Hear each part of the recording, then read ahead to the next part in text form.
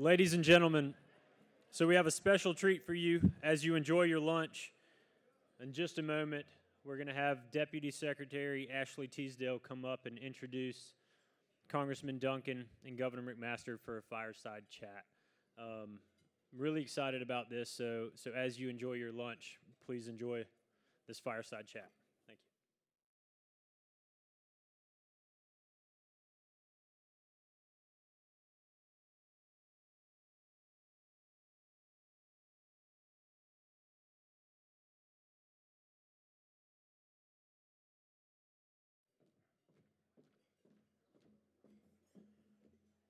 Good afternoon to everyone. My name is Ashley Teasdale, and I am honored to serve as South Carolina's Deputy Secretary of Commerce. Thank you again to everyone for joining here today, and please continue to enjoy your lunch. I'm going to give a few remarks and then introduce the next session and speakers. So South Carolina's energy resiliency and the emerging technologies that power our growing economy and population are critical for our continued success and long-term competitiveness. This morning, we've heard from a few of our state agencies working together to support our energy infrastructure and industry accessibility, particularly as a function of successful economic development and community growth. Our economic development representatives also shared valuable insights on the modern industry needs driving grid demand in our private sector. As business trends like electric vehicle production and clean manufacturing gain greater momentum throughout the world, it's imperative that South Carolina's energy generation capacity and portfolio be equally responsive to continuous industry growth.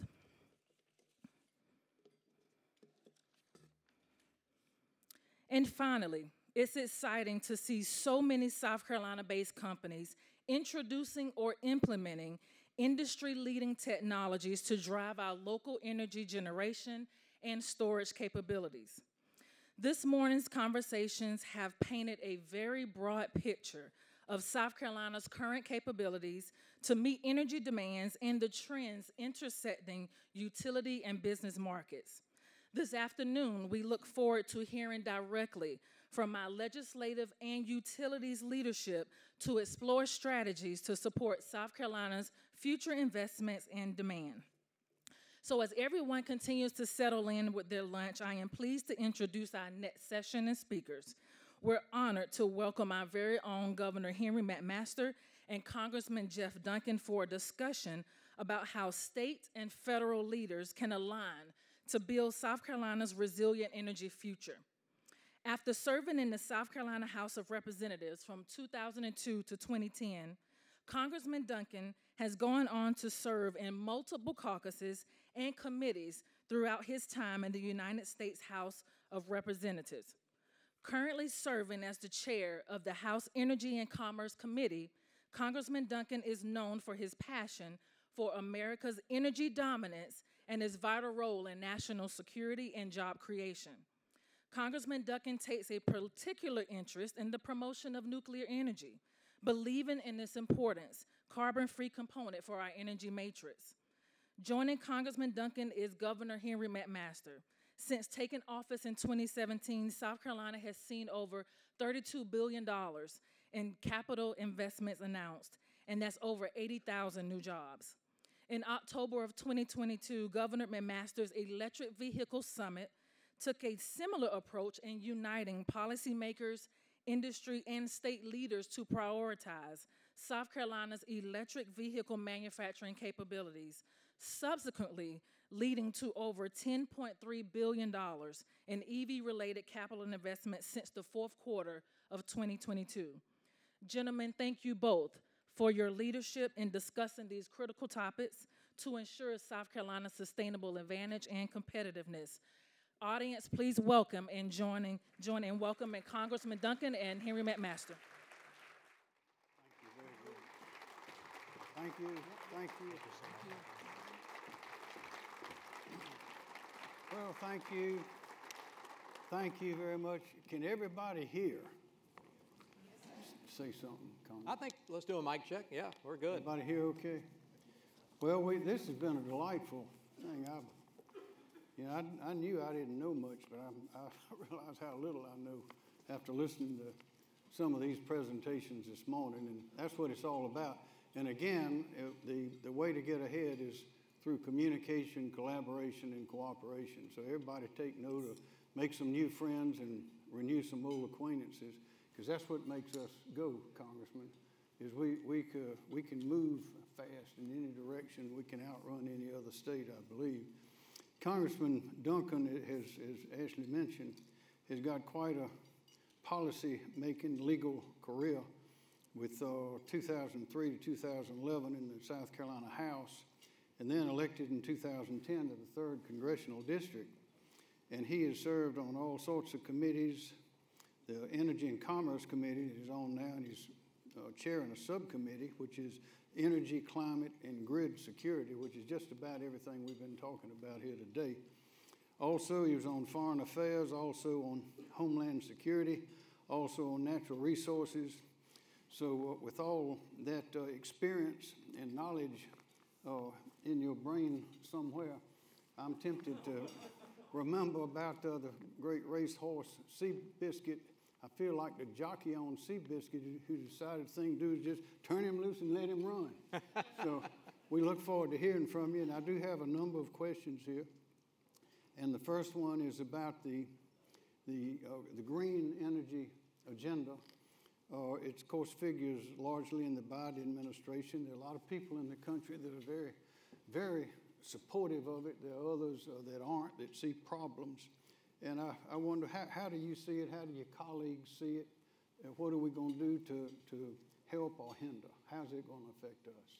Yeah, well, let me first just say thank you for putting on this Energy Summit, and thank all of you for being here. This is probably the most important topic we can talk about in South Carolina right here in June of 2023. And my role as Energy Subcommittee Chair on the full Energy and Commerce Committee, I've been neck deep in energy topics really since I got to Congress. It's a topic I really wanted to work on, and I'm glad to have elevated to a position where I can actually affect policy for our nation and for our state.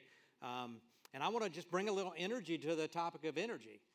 We've had a lot of panelists up here, but this is a robust topic, something that is so important to me and my constituents in our state. And when we think about energy, I talk to a lot of my constituents. They think about their transportation fuel cost and what it's costing them at the pump.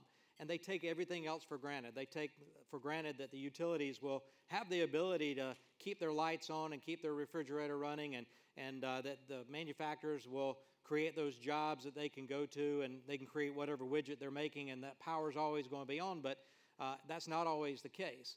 And then in January, when I guess 2021, when President Biden became president, one of the first actions he took was to really start killing the American fossil fuel industry that we rely on so much. And energy helps make our economy what it is. It helps us grow. It helps meet our municipal and residential growth. And the governor of South Carolina has done a tremendous job, as you've heard, the amount of investment that we've had come into South Carolina. And it's come here because we've had stable energy production, baseload production that they could draw upon. But as we saw on Christmas Eve this year, that was threatened. And after V.C. Sumner project was canceled, we had to really think forward on how South Carolina was going to meet its energy needs beyond 5 years.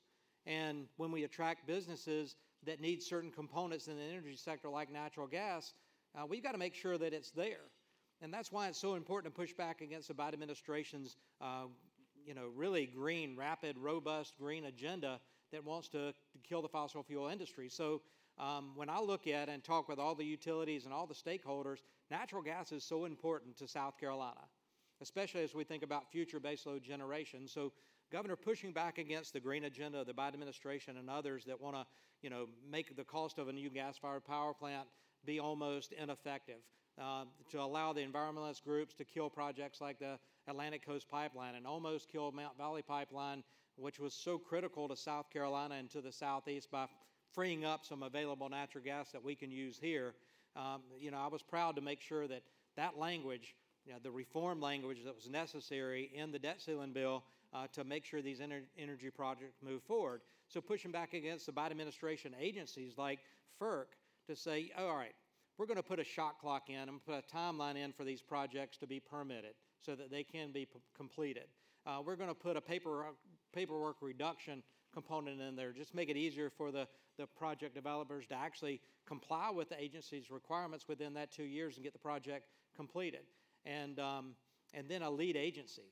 One federal agency that takes control of the permitting process versus utilities or projects having to go through multiple agencies and extra EIS, environmental impact statements and studies.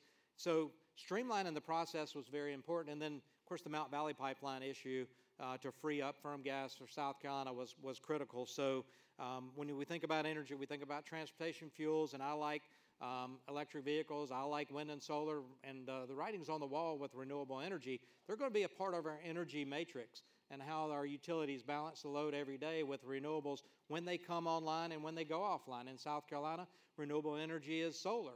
So it starts at zero and ends at zero every day. And when it ends at zero is about a peak time when moms and dads are coming home and they're turning on the air conditioning and the heat, starting to cook dinner for their family. The lights are on for kids to study. You know, we've got to have dispatchable energy when that solar goes to zero. And in South Carolina, nuclear power plays a big part of our baseload generation, but we need that dispatchable to make sure that power can be ramped up on and off when it's needed. So I'd love to talk more about that, but at the end of the day, reliability of utilities and power, affordability, a cleaner and sustainable. Sustainable means that it's there for the economic growth that we experience in South Carolina thanks to your efforts. Well, were some of those things addressed in H.R. 1, which you co-sponsored that? Could you give us some idea of the scope and capacity of H.R. 1? Yes, sir. There was a lot in H.R. 1 that it was multi-jurisdictional. Some of it came through energy and commerce. Some came through transportation infrastructure. Some of it came through natural resources, where we looked at offshore development for both wind, solar, and other fossil fuel generation. But under the energy and commerce component, we ended President Biden's war on fracking. We said he can't stop hydraulic fracturing, which actually helps us in the production side of it.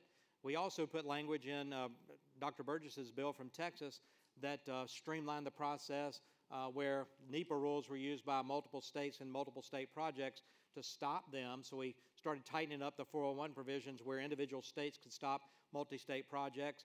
Unfortunately, H.R. 1 got passed to the Senate, and Schumer said it's dead on arrival, but it sent the right signal to the marketplace and to our constituents that this is what Republicans believe in when we talk about energy. And H.R. 1 was called H.R. 1 for a reason. It was the very first important bill that the United States House of Representatives took up. We dubbed it H.R. 1 because energy is so important, both to our conference but also to America. Well, of course, energy is important for everything we do here, and often we don't think about how it impacts national security. I know you think about that all the time. What are you thinking these days? Well, I think it was Admiral Mike Mullen that said there is no national security without energy security. And if you look at why the Department of Energy was created, it was to end our dependence on foreign sources of energy. But we're just as dependent today as we were in the past on foreign sources of energy. That's fossil fuel energy, but it's also enriched uranium that comes from Russia. About 20% of the nation's enriched uranium comes from Russia, and we shouldn't rely on Russia, just like Eastern Europe shouldn't rely on Russia for natural gas and other energy components. So we've got an onshore domestic manufacturing and production of enriched uranium, whether that's traditional or HALEU, that will fuel the future reactors as we move forward in the nuclear realm, making sure those components are there, making sure that the capacitors and the generators as we build out our grid, the mining for the copper, and everything happens here in America, so we're not relying on China or any other country in the world for what we need to make our energy sources work here at home. How your colleagues, you and your colleagues, what do they see about the future of nuclear power? And I know that you were instrumental in working on seeing that nuclear power was included as a clean energy source. Has that been successful, and what is the future of nuclear right now? Well, about 90% of our power in South Carolina, our clean power, carbon-free power, comes from nuclear. About 58% of our total power generation is nuclear in South Carolina. We get it. We're a leader in the nation for nuclear power generation. But as we look forward, we had a hearing just recently on what the future of nuclear power looks like. We heard from stakeholders there, and I'm really excited about small modular reactors. We heard one of the other panels really talk about that. I don't want to repeat a lot of that, but I'm excited about SMRs becoming part of the power mix because of just the flexibility of SMRs. Some of it's dispatchable, some of the designs can be, but we're still going to need enriched uranium. We're still going to need the NRC process to permit these when their components are manufactured in a manufacturing facility and then set up on site wherever that may, at a small town, an industrial park, or linked together to provide tremendous power for a city. The future is very, very bright for SMRs. We have development projects in this country on SMRs. We also see Ontario and even Poland moving forward for SMRs. TVA wants about 20. I don't know how many South County utilities are looking at and where they're going to site those, but I'm going to tell you the future is bright for SMR technology to provide that power. But in the meantime, as we permit those and develop those and approve them, we still have to have dispatchable energy to meet our energy baseload mix, and so we've got to have natural gas. That's why, pipeline permitting reform, doing things like Mount Valley Pipeline to free up gas so that our utilities have that gas to make dispatchable energy that's available. And the left wants to use it as a transition fuel, that natural gas is transition fuel. They want to transition to more renewables, but I see it as a transition fuel to SMRs, to when more nuclear technology comes on board. And ironically, the left is actually starting to embrace nuclear. We have I think, a window here in Congress, Governor, to really put forward some good nuclear policy to help advanced nuclear reactor actually come online. And we saw Michael Moore just put out a movie. I don't know if it's come out. I've seen the trailer where they're talking about if we want to meet as a nation our climate emission goals, then nuclear's got to be a big part of that. So that signaled to me there is a movement on the left to embrace nuclear. We've got to seize the day and move forward to make it a reality. Okay. We have a few minutes left. We'll open it up for questions.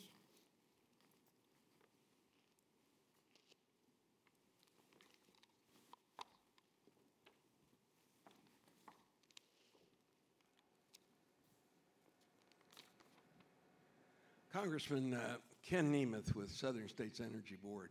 How are you? I'm doing good. Good seeing you. Good seeing you. I used to be on that board. You better believe it. Yes, Yes. sir. We miss you.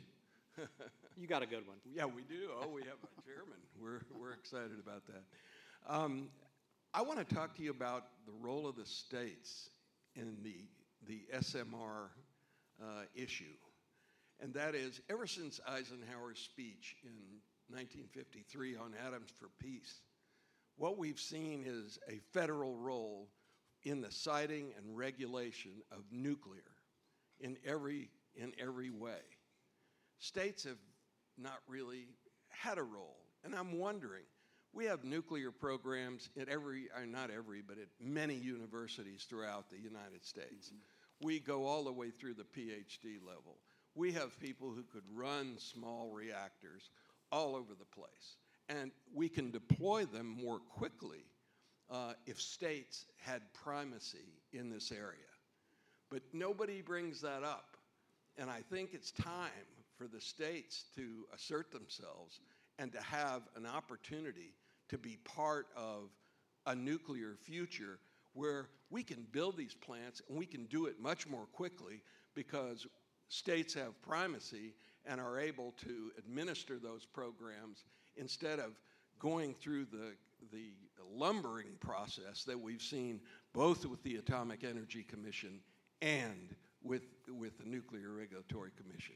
So I'm interested in your reaction to that. What do you think of a possible role for the states? I think, unfortunately, the Atomic Energy Act put the NRC as the lead regulatory agency. I mean, I met with the NRC commissioner, chairman, this week. We're going to have them in our committee next week in an oversight hearing. And one thing I told him is that you're not supposed to be an impediment to the development of nuclear in this country. You're supposed to foster that. But yet 1,400 pages and just unbelievable regulatory burdens on the utilities that want to bring those online is really untenable. So how can we bring the NRC into the 21st century and once again allow them to be a fostering mechanism versus an impediment? That's quite important. So we're going to talk about that with them next week. The state's role, I think the states can do everything they can, whether it's the General Assembly or the governors, to really try to foster an environment that attracts nuclear. And when I think about South Carolina, I think about Vogtle, and as the Vogtle project gets completed and ramped up, and I think about Savannah River site, we've got tremendous amount of intellectual property, so to speak, the people that are involved in the nuclear field that can come and start setting up manufacturing plants and being involved in the SMR projects here. I think South Carolina needs an SMR project. I agree with what Gresham Barrett once said years and years ago. The Savannah River site could be an energy hub, an energy campus for all this type development versus just their continuing emissions in the defense and DOE realm. So, that's a great site. We just got to have a posture and try to propagate that here in South Carolina, and that's a role of the General Assembly. That's signaling from the governor. That's attracting industry, because I do think it's a very, very bright future in the SMR technology that's coming. It's coming sooner rather than later. Ken, thank you. On that point, you mentioned the Savannah River site. Well, over there's the Savannah River National Lab in South Carolina. Just recently, some of our legislators are here. We have spent some money, or budgeted money, for the academic team that will supply the Savannah River National Lab.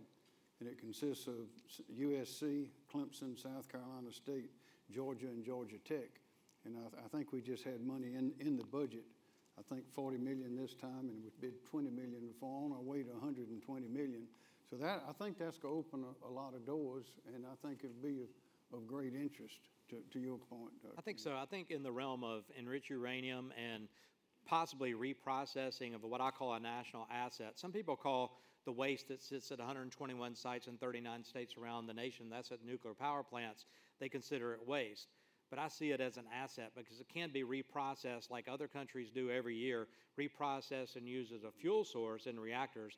We really have a great opportunity, I think, in sites like Savannah River site to approach reprocessing, and that frees up some domestic sourcing of uranium that we can burn in our plants for a very, very, very long time. Of course, that was the idea. There are two things. One is Yucca was supposed to be a disposal site, but that got canceled under the Obama administration, I believe. And then we had the MOX facility that was being built at the Savannah River site, and that was running into budgetary problems. It was there to recycle that and use it, as you said. So that's a great idea, and we expecting you to fix all of that. Well, we're working on reprocessing. We first off have to change the law and get reprocessing as a viability, and then start working on trying to locate where we're going to do it and how to do it, and then get the utilities to buy in to burn that fuel. But France and Finland and other countries are already, the UK are already reprocessing. Japan's working on a reprocessing facility. So I see that as a wave of the future for some of the fuel that we need.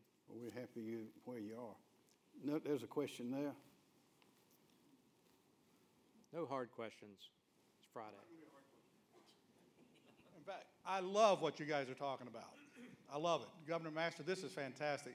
I helped put together, my name is Ben Cross. I used to work at Savannah River National Lab. I now have my own company, and I'm helping what are called integrated energy systems and closed-loop manufacturing. I'm helping repurpose the Portsmouth site in Ohio, and maybe the Paducah site after that one. But the Savannah River site, I put together a thing called the U.S. Energy Freedom Center that's talking about the synergistic integration of energy, with nuclear being the main driver behind it. Bill Linton here is a consultant with me. We went around the country and talked to various different people about the concept. And Jeff, I know you signed the Integrated Energy Systems Act, but was a co-sponsor of it as well, with Manchin and the guys from Idaho. My question is that bill going to be moved forward? Because if it is, I think the Savannah River site has a tremendous opportunity, or the area around the Savannah River site in South Carolina has a great opportunity to really be the leaders in integrating energy systems together and show the world how we really should use and produce energy. Well, that's a great idea, and just the hydrogen that comes out of some of the processes there. If we talk about hydrogen as a potential fuel source as well. But at the end of the day, Governor, talking about the needs of South Carolina, and I love the site and I love future missions there, but at the end of the day, we've got to make sure that utilities have the resources available for baseload generation. As you attract industry and more people move to this great state, they've got to make sure that the electricity can be produced, and we do that with natural gas right now, maybe SMRs in the future when they're a reality. So working hard to try to help the utilities have that firm gas that can be used by manufacturing, be used by the utilities for baseload generation is critical to the future of this state. We got time. The clock says we're out. I think we have time for one more question. Does anyone have? There's a lady back there. Yes, ma'am.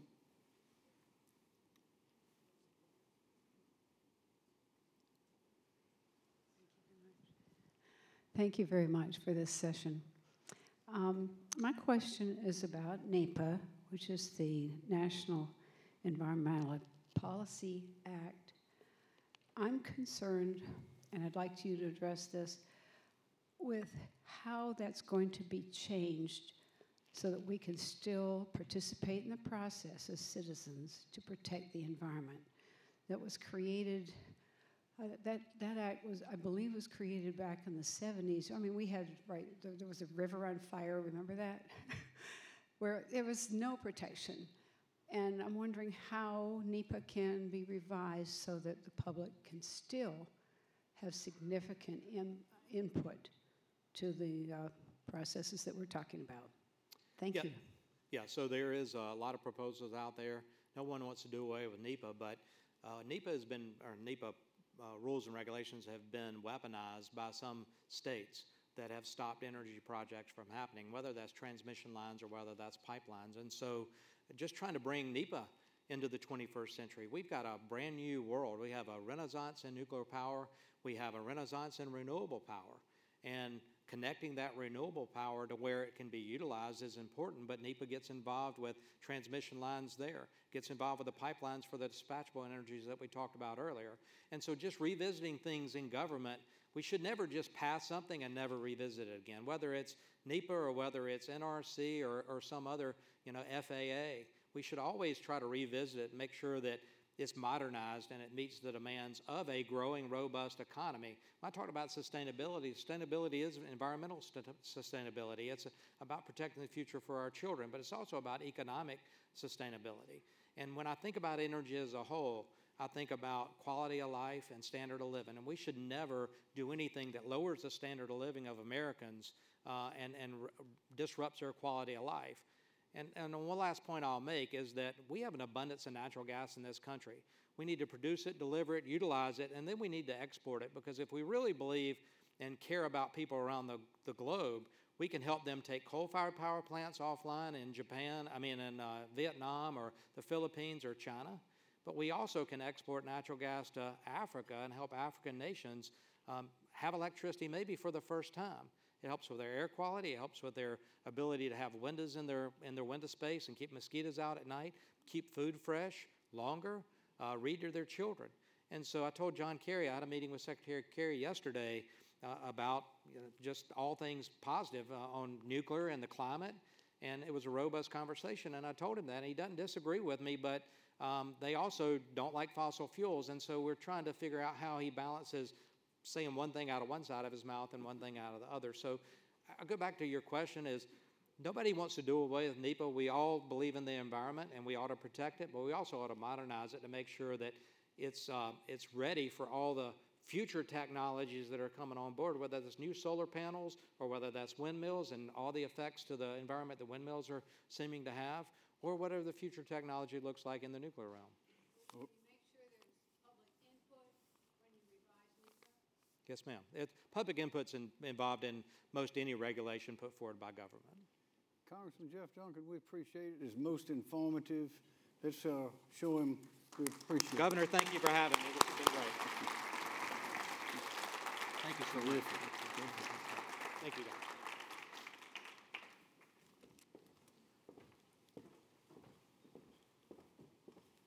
All right, we're going to take a quick 5-minute break. Bathrooms, coffee, water, soda, and we'll get back with our legislative panel here momentarily.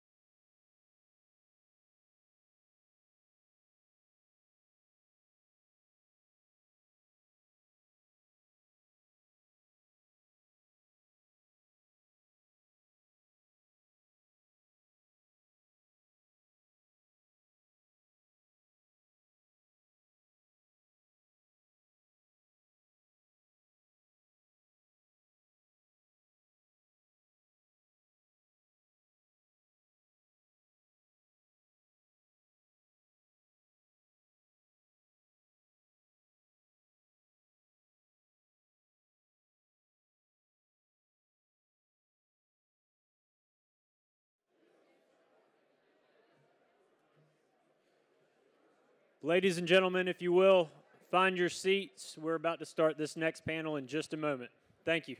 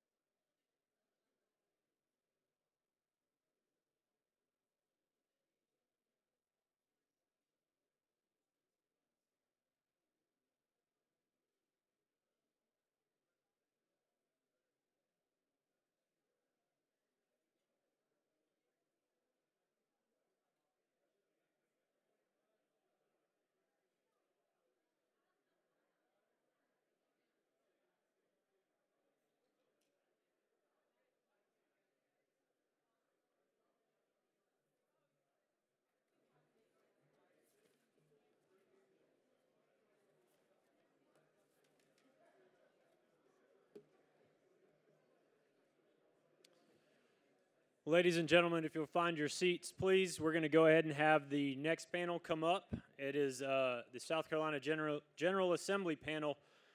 We'll be discussing what laws and incentives need to be passed in order for utilities to invest in new power generation. This is going to be a great panel. I know former Congressman Gresham Barrett said his panel was the best, but I will argue that this is going to be the best panel. Not solely because I am now going to be a moderator, but we have some great folks with us. The Speaker of the House, the President of the Senate, Representative Nathan Ballantyne, and Senator Tom Davis. So if y'all will, come on up to the stage.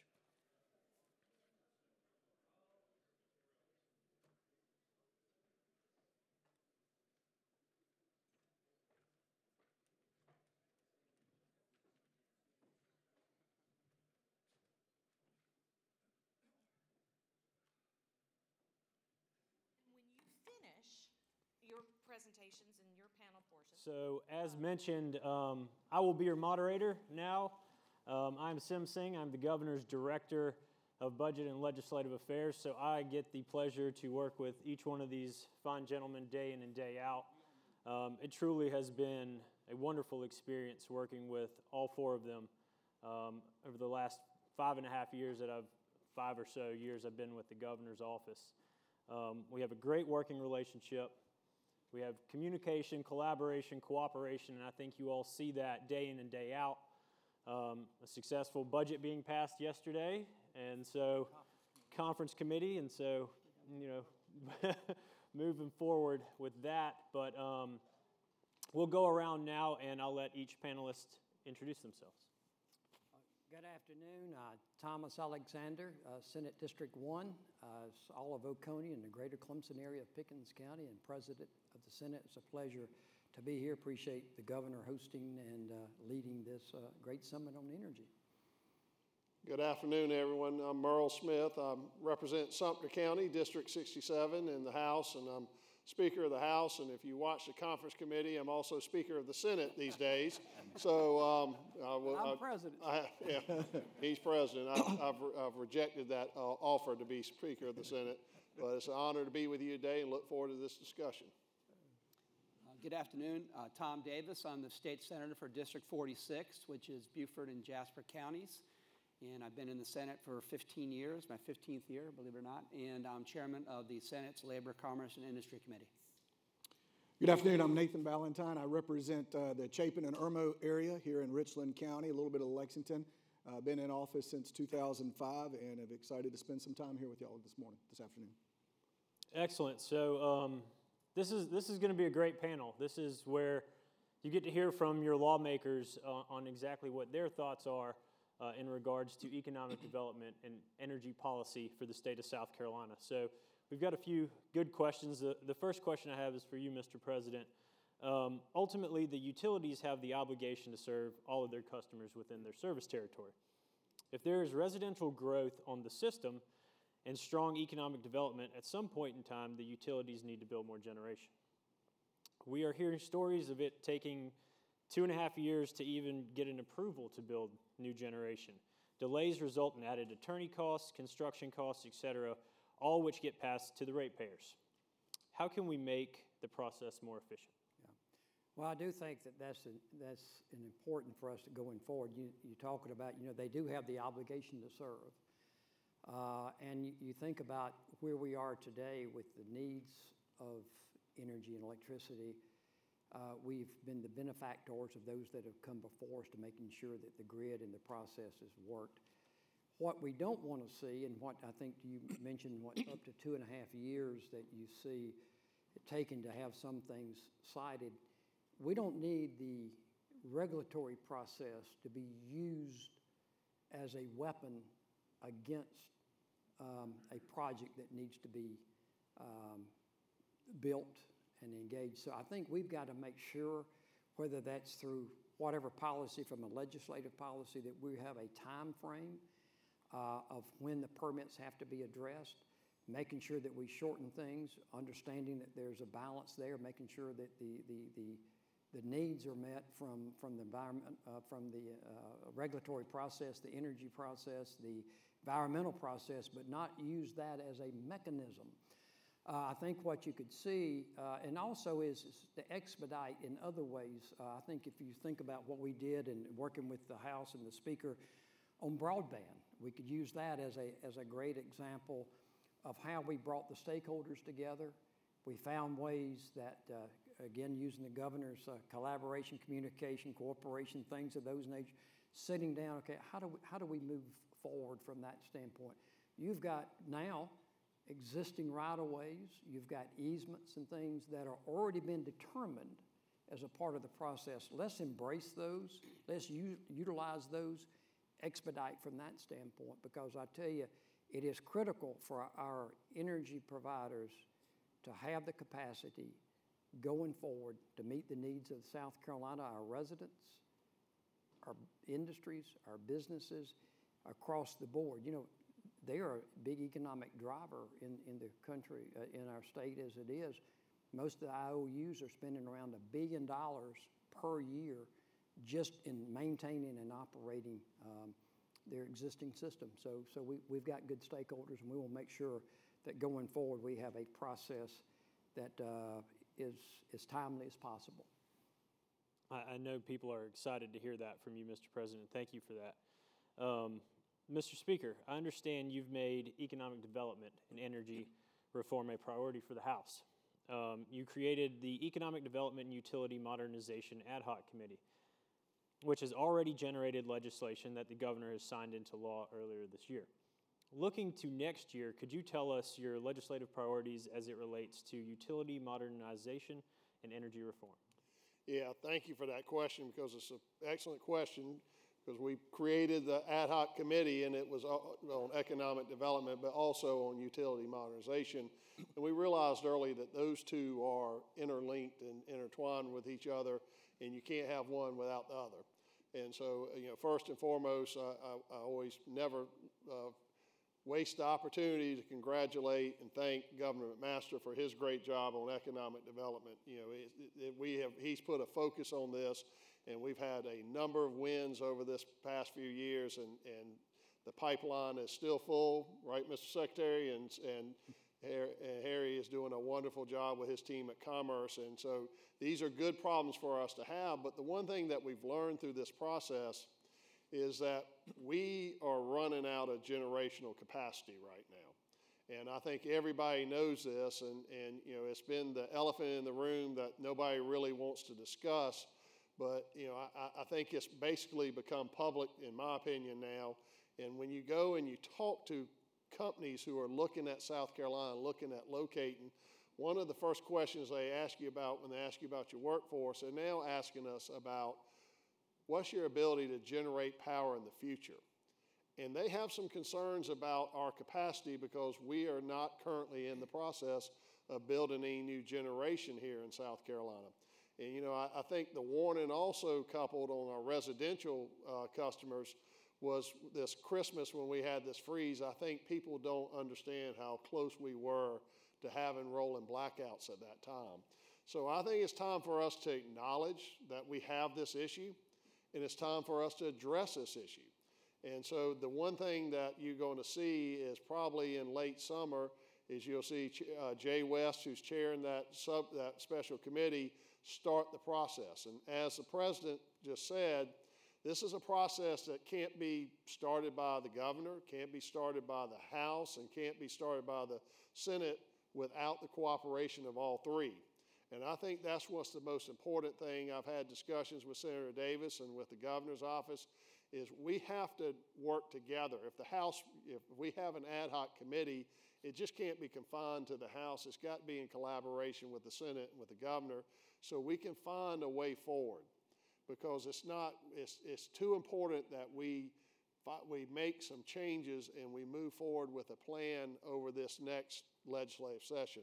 And so my goal is that we're going to have something ready to present the General Assembly that has the approval of the governor, that has the approval of the Senate and the House, but more importantly is built through a stakeholder process.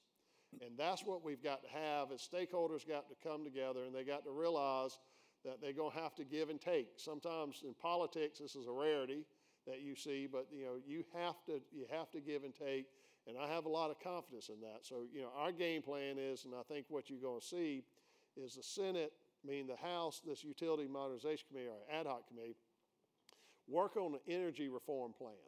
And it doesn't need to be a plan for 2024. It needs to be a plan for the next 10 years, in my opinion. So we have a couple of topics, and by no means when I read these topics is this what we're going to do, but these are things that we need to consider as a General Assembly and as your state government of what we can do in this. And I just tell you briefly, I have to write them down because there are so many, but obviously we've got to first, we're going to have to invest in our baseload generation. Now, what does that look like? That's up for us to come up to do this, but one thing that I know that I think we need to have at least a discussion on is how can we incentivize the more production, more generation of energy, and I think we're going to have those discussions, and we're going to have to make sure that we meet those future needs, and one of those is, as President Alexander just discussed, is permitting reform and some reform through this process. We can do a better job, and we're going to work on that.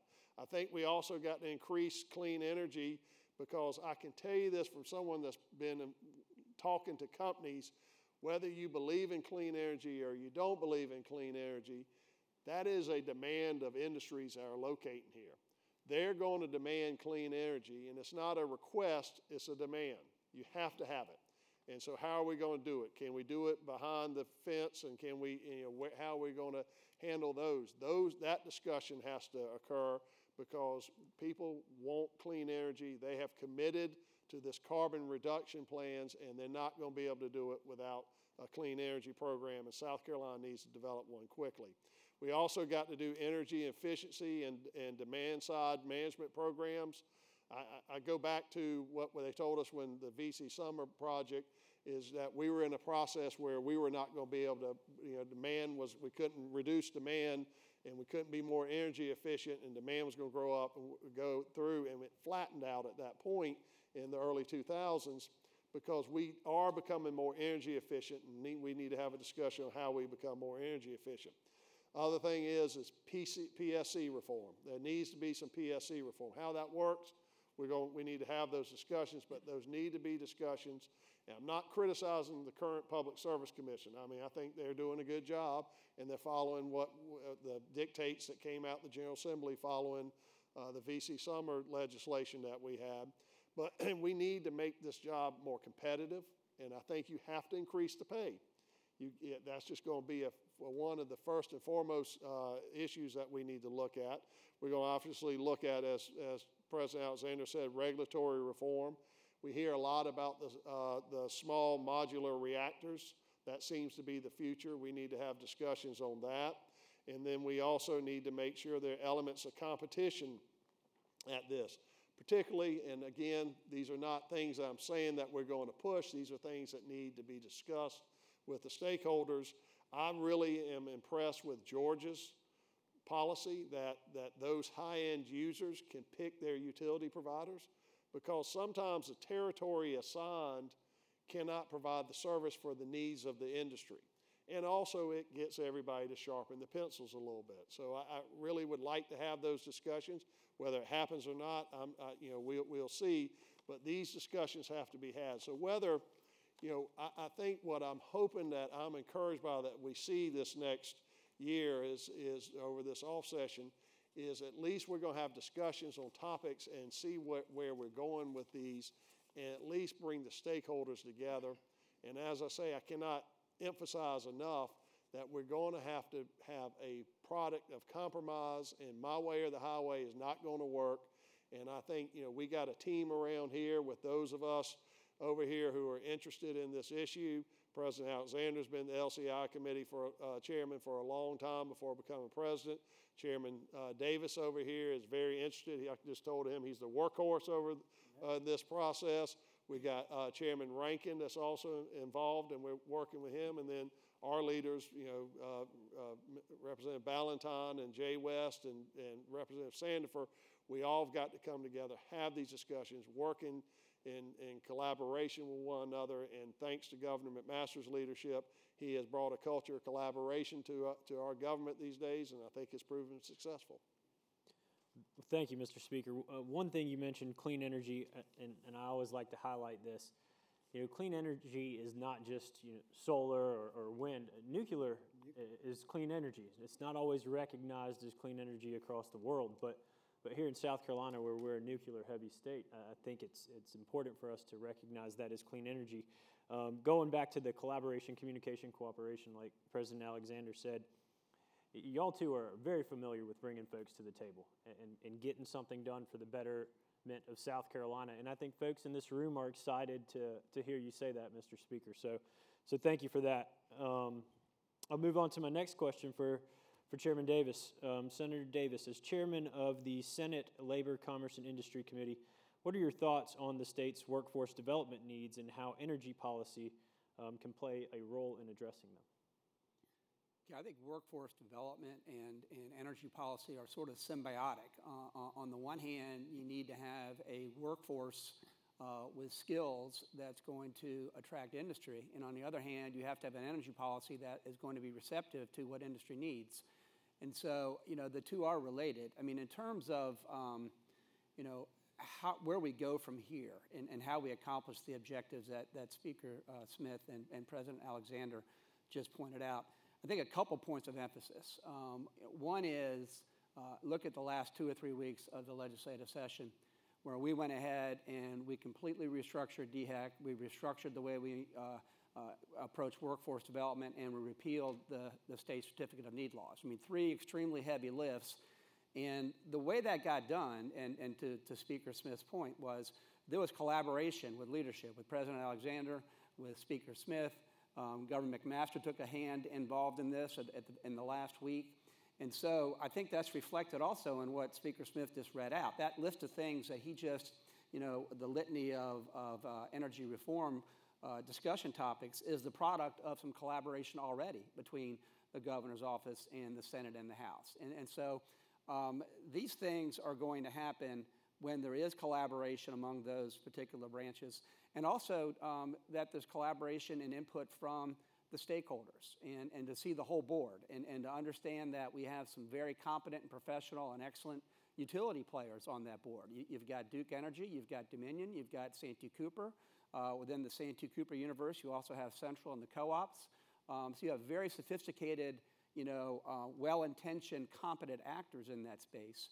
And I think the last couple of years with the Energy Market Reform Committee that I've been co-chairing with Jay West and initially with Speaker Smith, we've had those stakeholders at the table. We've heard, input from them.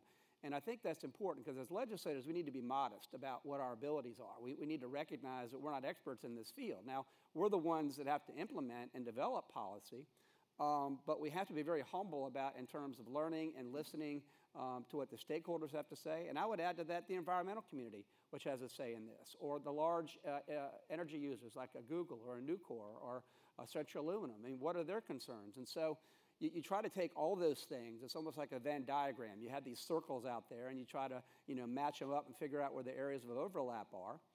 And then you go to the chairman of the committees that are going to have jurisdiction, and Senator Rankin is going to have jurisdiction in the Senate, and I assume that Bill Sandifer may have jurisdiction over in the House, and bring them on board. Make sure the governor is on board so that you're not working at cross purposes, because I do think it's critically important that we kind of take the reins and set forth a coherent and common sense energy plan for the state next session. I don't think we can leave next session, next May, without putting in place what Speaker Smith says is a 10-year plan that clearly maps out the future. I share his thoughts in regard to the PSC. I don't want to criticize the PSC either. You've got some very competent and hardworking people on there.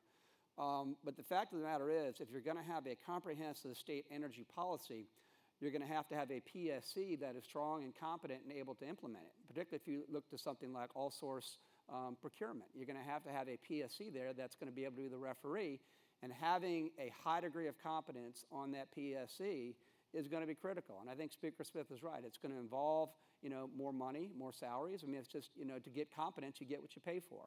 So I think that's an important component to this as well. The last thing I would say is we're continuing to have a conversation that really started in 2017 with the VC Summer announcement in July when that project was abandoned. And really, Sim, that was for the first time I ever really engaged in how do we go about generating power in South Carolina. I didn't really give it a lot of thought prior to then. Maybe I should have, but I didn't.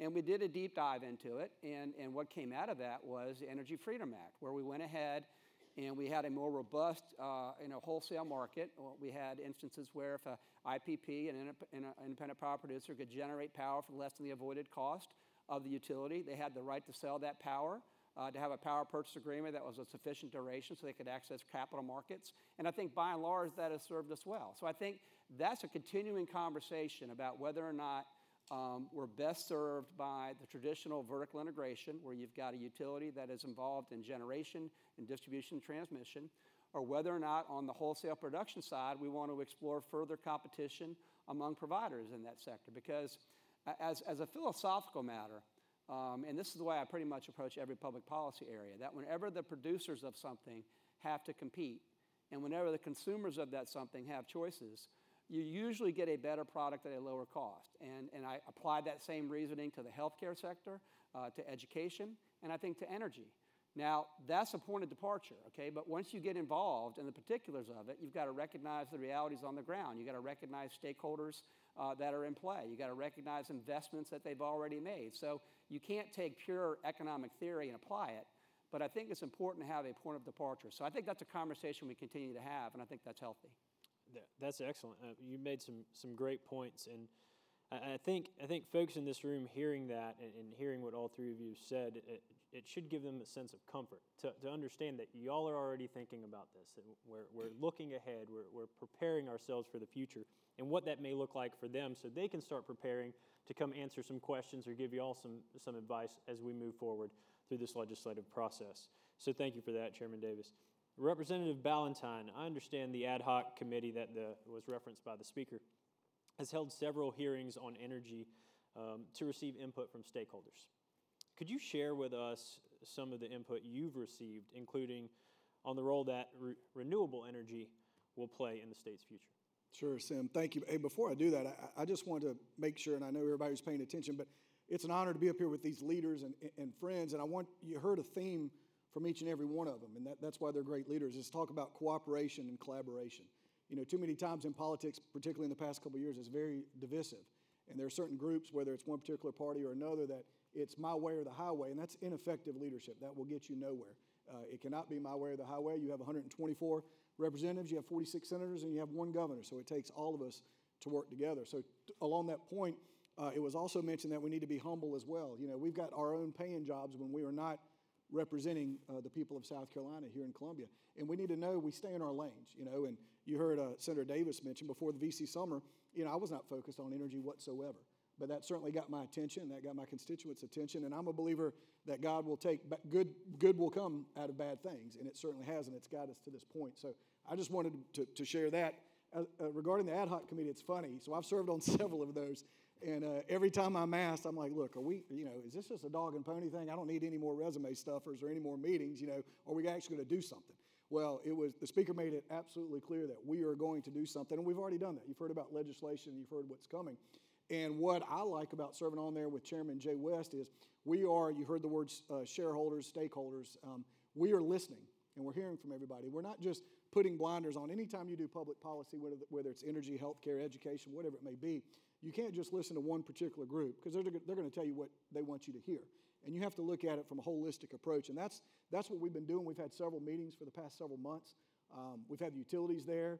We've had economic development individuals there, of course. And we've had the environmental advocates. Y'all know I'm big on clean energy with solar. Tom Davis, we've got 4 up here from the House and the Senate. But I want y'all to know there are workhorses and there are leaders out there that are willing to champion the cause and to work. But you know what? You're going to have to educate them a little bit. You're going to have to let us know what's important.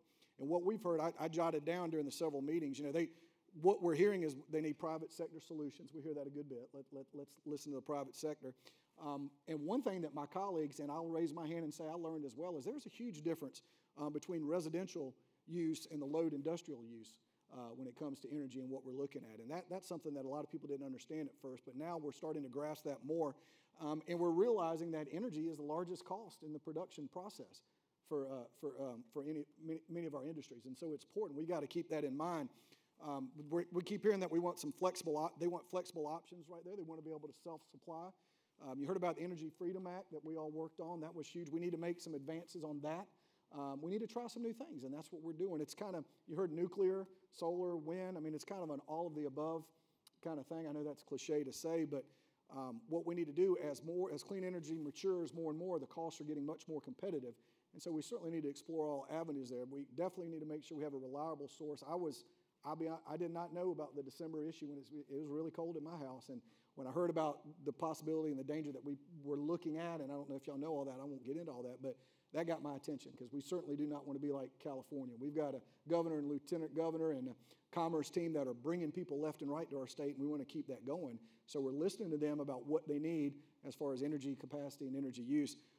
2 other things that have already been touched on is we've got to look at the permitting process. Again, it's burdensome. We got to make it, granted, we've got certain things in place, and we need some guardrails in there, just like we do with the regulatory environment that we have, but it can't be a burden. We've got to understand that when we up here as policymakers make decisions, the first and foremost thing we need to be keeping in mind is how will it advance our state? How will it improve our economy? How will it bring jobs? How will it be a part of the team that ultimately will improve everybody's way of living here? And lastly, I've got a little conservative conservation side to me. I've been friends with the conservation voters for years, but there's a lot of people throughout this state that realize the importance of our natural resources. And I know the governor and lieutenant governor do as well as my colleagues here. And we need to respect that, and we need to protect that, the land, the air, the water that we have. And so it's going to be a fine balance. We're going to get it done. You heard the speaker have a very thorough list of legislation that's coming, and I know our colleagues in the Senate as well as the House, the governor's office, we will get and continue to do more things to move the state forward. Thank you. Yes, you hit on some really good points, and I want to jump back real quick to one of them where you were talking about all of the above, right? I love that phrase because I feel like that is South Carolina, right? Solar, nuclear, gas.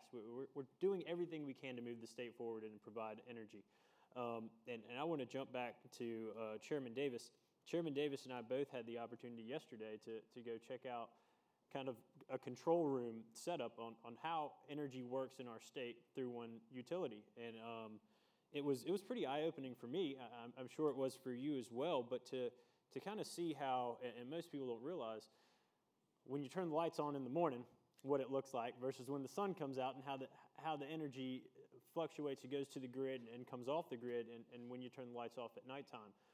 So Chairman Davis, what are your thoughts on the state's current energy mix? Kind of after we looked at what we saw yesterday, did that provide you any more insight to where you want to go in the future and what your thoughts are on the current energy. It absolutely did, Sam, and it also speaks to the point of needing to be humble and understanding that you need to learn about things. I mean, tremendous tour yesterday, and I really thank Keller at Dominion for setting that up and taking me into the balancing room and seeing what happens. And to that point, up until then, I didn't realize sort of the relationship between natural gas and solar and about how you have to pair them. Because as there's cloud cover, or as there's rain, or as there's an interruption in the solar energy, you can actually see in real time the diminishment of that power source, and you have to use natural gas. And then I wonder, well, why is natural gas? And it's because you can rapidly accelerate it or decelerate it. So it is a critical balancing component. And so when you talk about dispatchable energy sources like that and the ability to level things out, that is something that, notwithstanding the deep dive I've given on this for a couple of years and reading on something, you don't really understand it until you're in that room and you see the interplay of all of that. And more to the point, the interrelationship between the various territories. I mean, they're in constant communication. Duke's got their territory, Santee Cooper has theirs, Dominion has theirs, and there's that open communication between them. And also a shout out to Noel, who we heard about earlier, who was really the architect behind SEAM. That is kind of formalizing and putting structure around those utilities working with each other in terms of what are their capacity needs and how can they meet shortfalls and things of that nature. But seeing that in operation and seeing that in practice makes you a better policymaker, puts you in a position to where you can actually devise and talk about some solutions that make sense in the marketplace. So I found that meeting today very enlightening. I look forward to having similar ones with Duke and with Santee Cooper and also with the co-ops and with Central. And I think as a result of that, we're going to have a good chance of coming up with some good work product. Yeah, it was excellent to see for me as well. I mean, learning something new every day when you go in and meet with some of these utilities on how energy actually works. We don't think about it a lot when we're turning on the lights and turning them off, but it's really neat to see everything that goes on behind the scenes. And speaking of that, so I also had the opportunity some time back to go up to Bad Creek, up your way, and look at hydro. And so, Mr. President, kind of what are your thoughts when we talk about hydro and some other things on the state's energy infrastructure? And do you think we have the infrastructure in place that's adequate to meet the needs of the growing population? Well, let me first echo Chairman Davis, that on the ground, like you say, going and seeing firsthand, and like you said, the hydro, I've gone to the Oconee Nuclear Facility that Duke has there and toured those, and it's important to see those firsthand and understand that you've got good base load and solid 24/7 commitments from nuclear. That is that clean energy. All the utilities that have been mentioned here have done a good job to this point. But yeah, I mean, I think with the grid and the infrastructure, improvements are going to have to be made. I mean, you think about what we're having with electric vehicles coming on. I mean, it's a great time, I think, to be in the energy business because the demand is nothing going to go up. We just got to make sure that we have that infrastructure.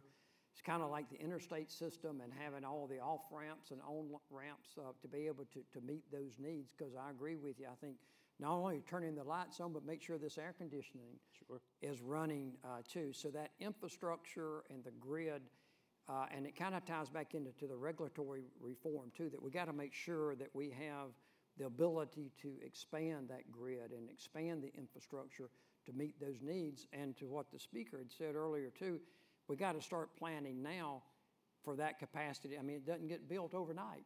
And so that's the reason I think this next year is going to be so important for us from that standpoint. But what I do also want to emphasize, we need as much control over the destiny that we have within our own state of what we generate here to make sure that when December's come, we've got the capacity within our state to the best of our ability to meet our needs, that we're not having to depend on folks outside of it. And that's another critical point of having, as the chairman just mentioned, all the utilities talking to each other, working together, but they can only do what they have from a capacity standpoint and a grid standpoint. So while they've done a great job, we've got to work, we got to make sure that we're not being impediments to the work that needs to be done for the future of South Carolina.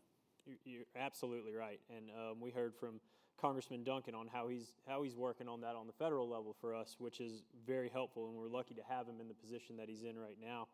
And kind of piggybacking off of what you just mentioned, Mr. President, Mr. Speaker, I know we've had a lot of growth, great economic development in the state, and you've been heavily involved in that. So kind of give us and give the audience your thoughts on the state's economic development prospects and how energy policy can play a role in promoting that continued economic growth in the state. Well, I can tell you a real world example of how it's played and how it's played to the detriment of our state.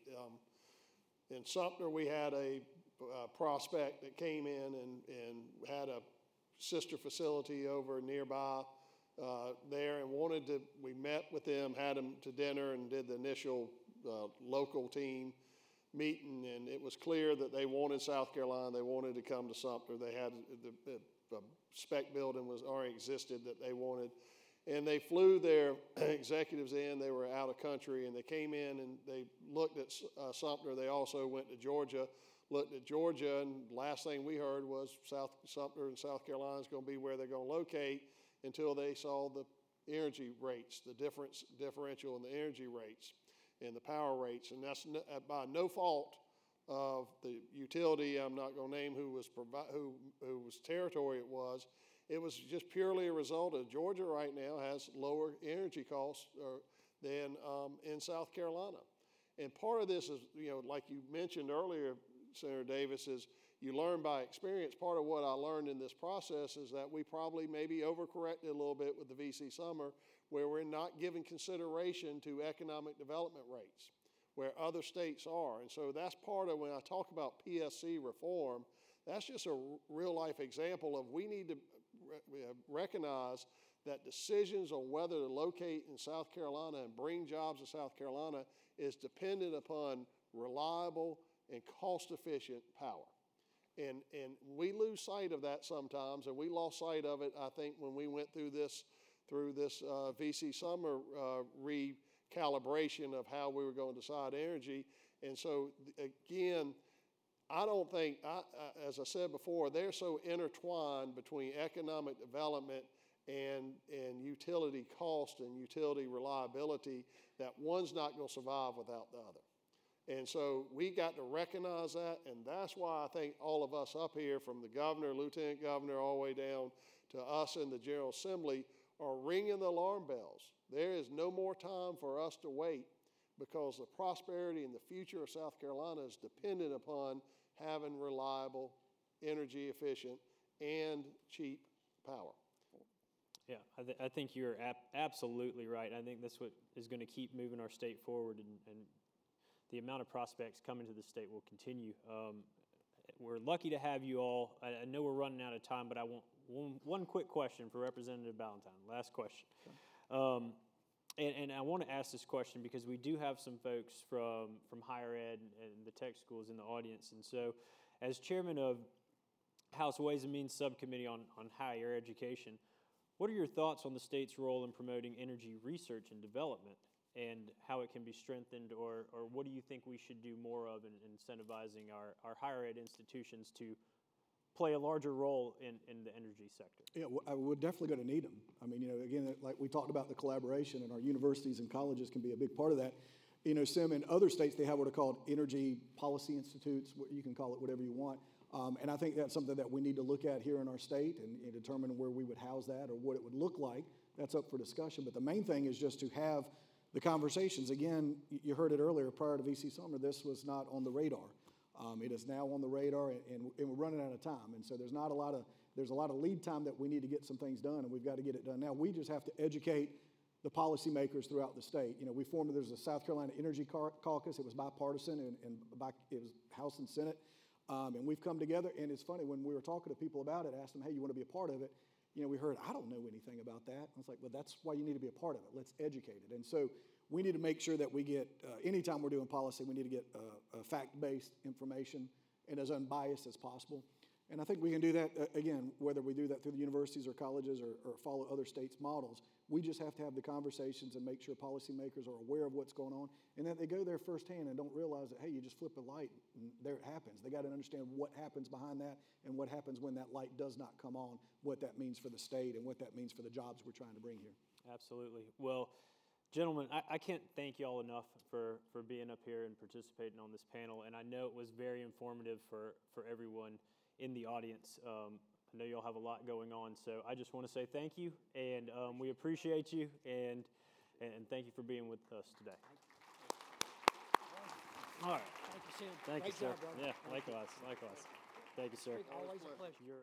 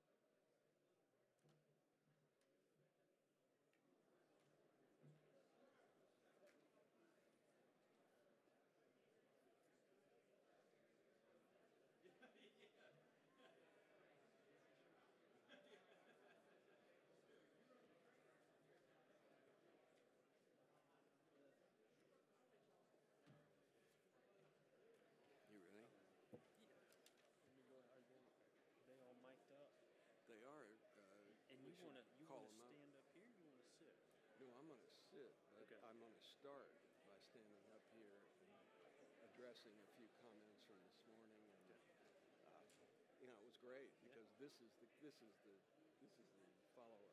This is the end. This is the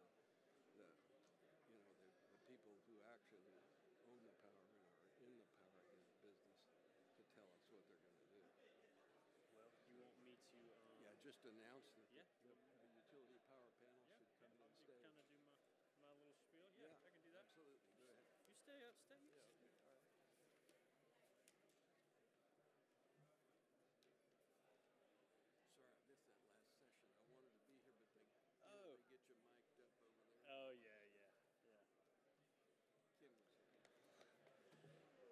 So, ladies and gentlemen, we are going to move on to our last panel, one that I think you all will find very interesting. It is the Power Utilities panel. Understanding the type and how much power utilities will need to meet future demand. I think this last panel, it was put last to kind of culminate everything that we have discussed here today and bring it all together. And we're lucky enough to have Ken Nemeth from the Southern States Energy Board, which the governor is the chair for the second year in a row. And as mentioned, we are going to have the annual meeting in Greenville this year, September 17th through the 19th. It's going to be a very in-depth. It will have great panels, and we invite you all to participate. We'll have more information out on that and make sure we get it to you. But if the panel members want to come on to the stage and we'll get you situated, I'll turn it over to Ken.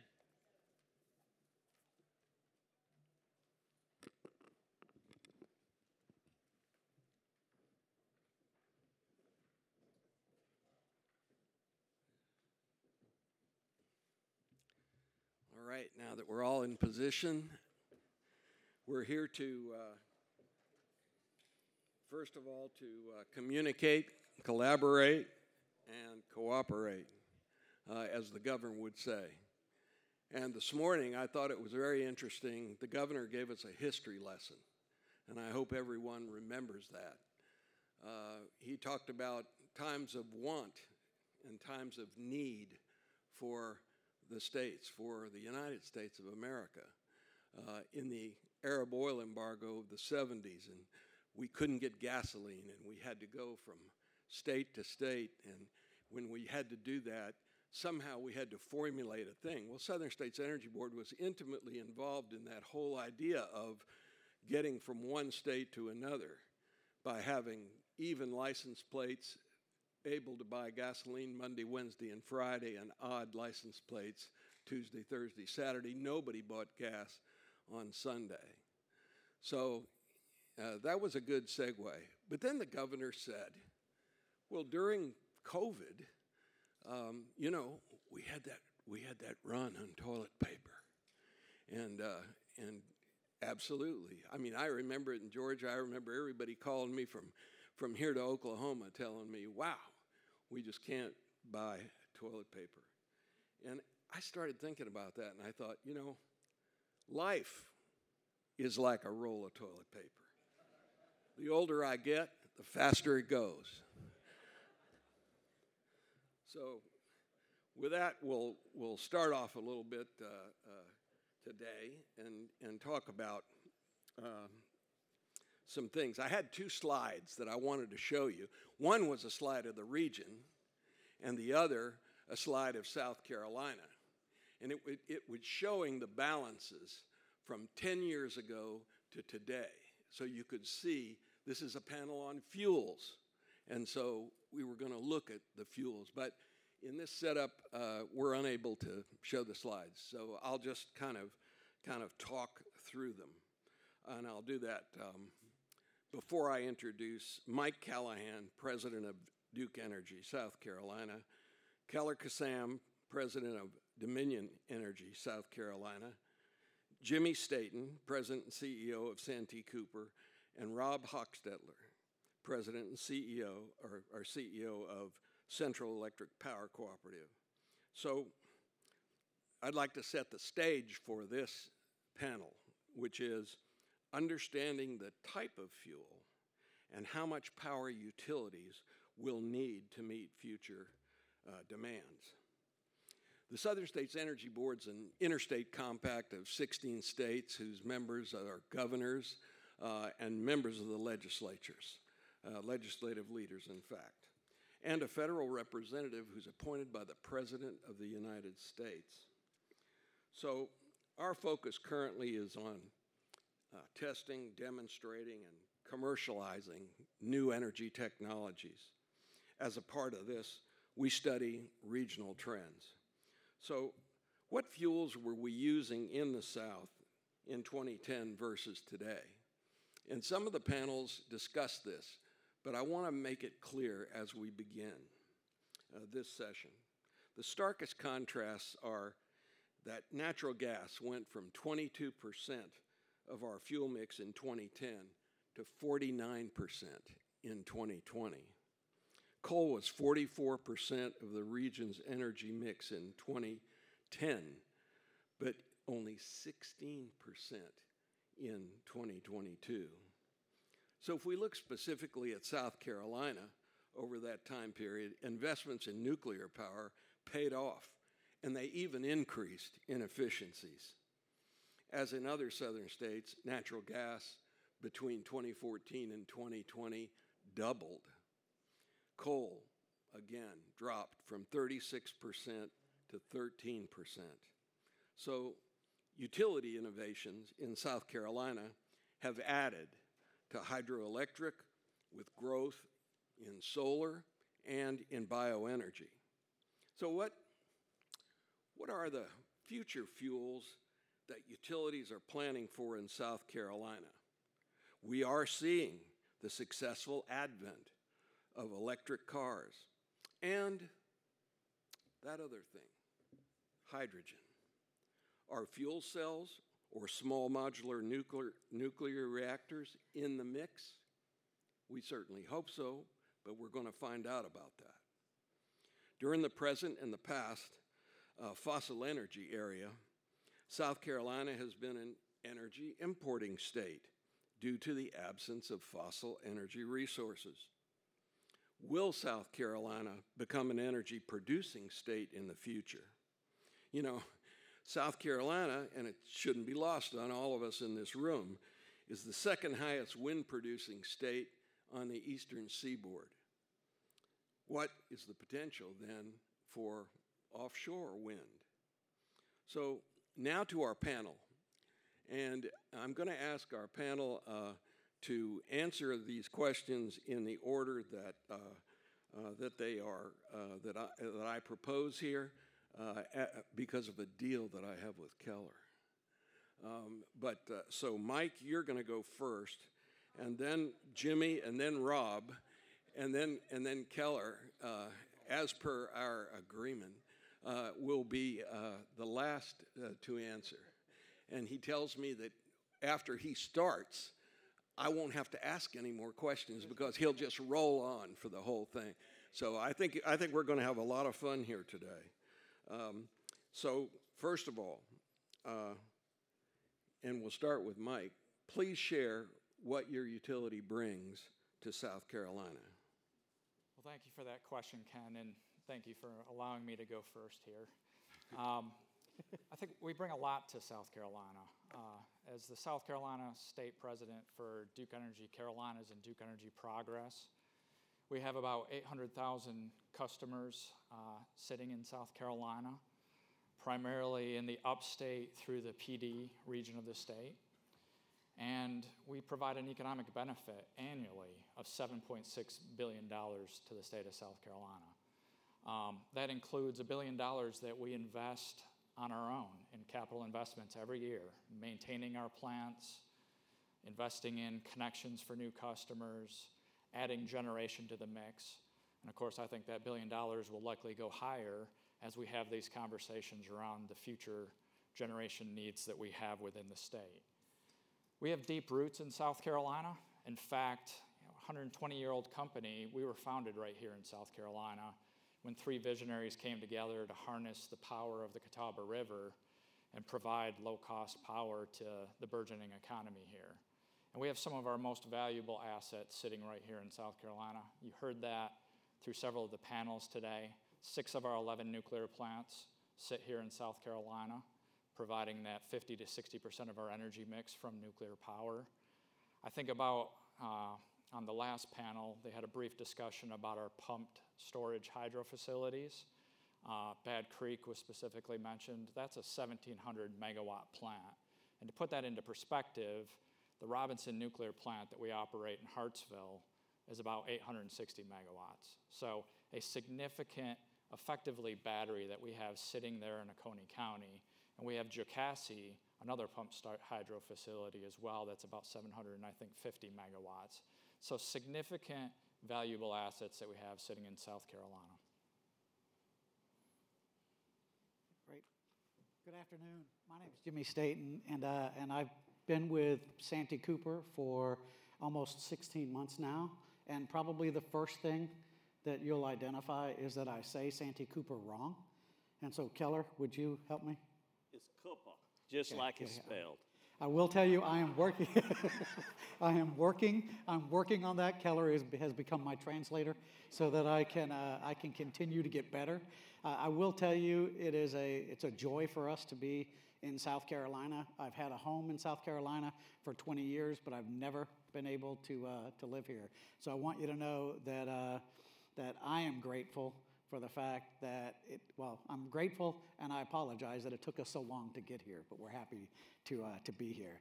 So let me talk a little bit about Santee Cooper. We have 4 pillars at Santee Cooper. We are a bit unique in that we are a publicly owned utility owned by the state of South Carolina, and so it makes us a little bit unique. But those 4 pillars that we focus on is in conjunction with Central and the co-ops in the state. We power a very large swath of South Carolina every day. We also energize directly homes and businesses, about 210,000 of those. We're also blessed to be able to hydrate communities in the low country. We serve wholesale about 230,000 water companies, and then maybe every bit as important is we focus very hard on ensuring we help South Carolina thrive. Our mission is to improve the lives of South Carolinians, and we live that every day, whether that's providing broadband capability into rural areas or the economic developments that Santee Cooper has been a part of over the last many years, and we continue to do so in the future. We power South Carolina with about 5,500 megawatts of generation. A large portion of that, almost 60% of that capacity, is coal-fired generation. We also have hydro facilities. We share a nuclear facility with our friends at Dominion, and we are in the process of going through our first public IRP, and the intent there is to modernize our infrastructure, generation infrastructure, and quite frankly, our transmission infrastructure. Now, that unique structure that Santee Cooper enjoys has enabled us to provide some of the lowest cost, lowest rates in the state, and we intend to continue to do that as we modernize our infrastructure. Thank you for that. Jimmy, I've been here 9 years, and I think my wife and I feel a little bit like you and your wife. It took us a while to get here, but man, we are glad we're here, is what I would say. What Central Electric brings that's special really is the co-op business model. And I am a big believer in the co-op business model. And some of you may not know that the co-ops as a whole serve about 1/3 of the state's population, but we cover about 70% of the land mass. And the co-ops really only have one goal, and that's to serve the communities that they're in and they're part of. And when we say serve, what does that mean? It means providing competitively priced power reliably and in a safe manner. And what really is unique is that we have consumers in every county in the state. So we're looking out for and trying to find economic development opportunities to make those communities better in the ways that those communities want, because those communities really own the co-ops. When the co-ops look for opportunities, some of the places that we're looking are the rural places, the suburban places that perhaps don't get a lot of attention.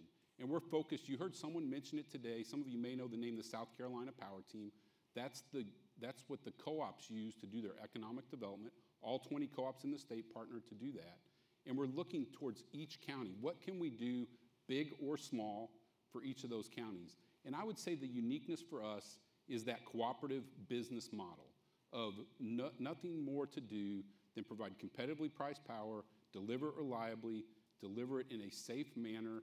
And for us, if there are profits left over, we don't call them profits, if there's capital left over, it goes back to the community. And that's what makes us a little bit special in the state. You know, we talked a lot about infrastructure, we've talked about generation and all this other type things, but the key ingredient that we have bring to the table is our people. All of you need to think, kick out sleep, you spend more time, okay, with the people at work than you do your family at home that you profess to love. So it's really a quality of life issue. So what we bring to the table are our employees who endeavor 24/7, day and night, to bring the light. And that's what matters, and that's what's important. I take a key from Governor McMaster. He always says when he brings economic development prospects in, they look at South Carolina, they look at our natural resources, they look at everything, but when the deal is closed, it always comes down to our people.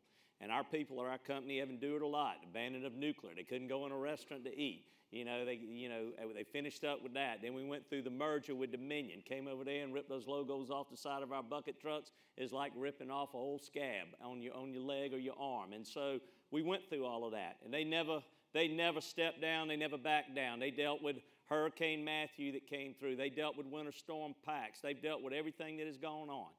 I was telling Secretary Lightsey the other day, I got a call from Scott Keogh yesterday, matter of fact, and he said, hey, you're going to be our electric supplier for Scout Motors. He said, we're doing it for this reason. He said, we look at two things.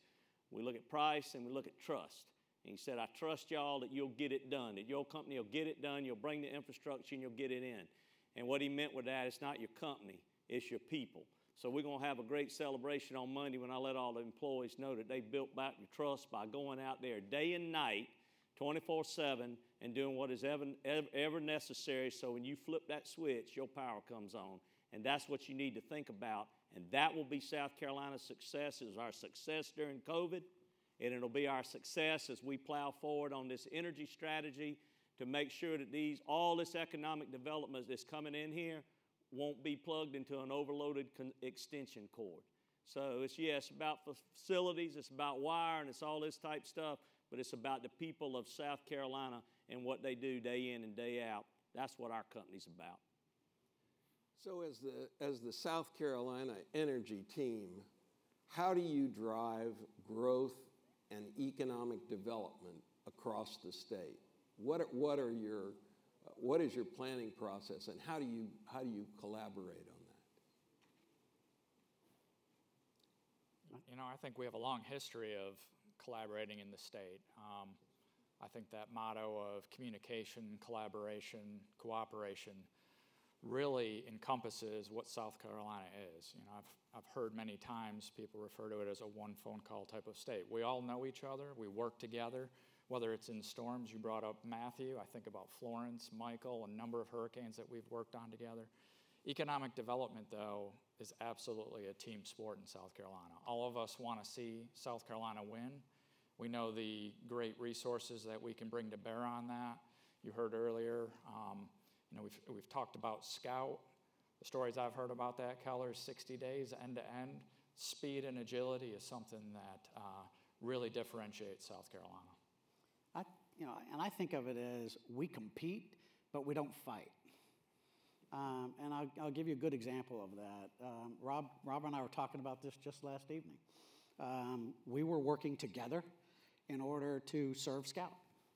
That was an opportunity for us to work together to serve Scout. Scout has chosen Dominion. One of the things that Santee Cooper was going to be responsible for, and will still be responsible for, is we have a transmission line that is in the way of being able to get the plant sited. And we are in the process on an accelerated basis of moving that. Now that Keller has won, it's going to cost 3 times as much, and it's going to take twice as long.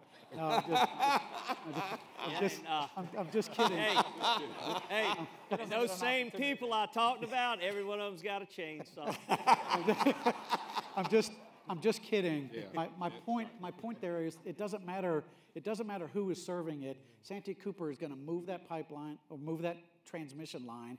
We're going to move it as expeditiously as we can, and we're going to charge the exact same thing that we would have charged ourselves. We work together, we compete, but we don't fight one another. We collaborate together to ensure that we can land and that state can land the growth. We're all going to benefit over the long term from that growth. And so I really look at that as an opportunity for us to just continue to drive success here in South Carolina that the governor has generated.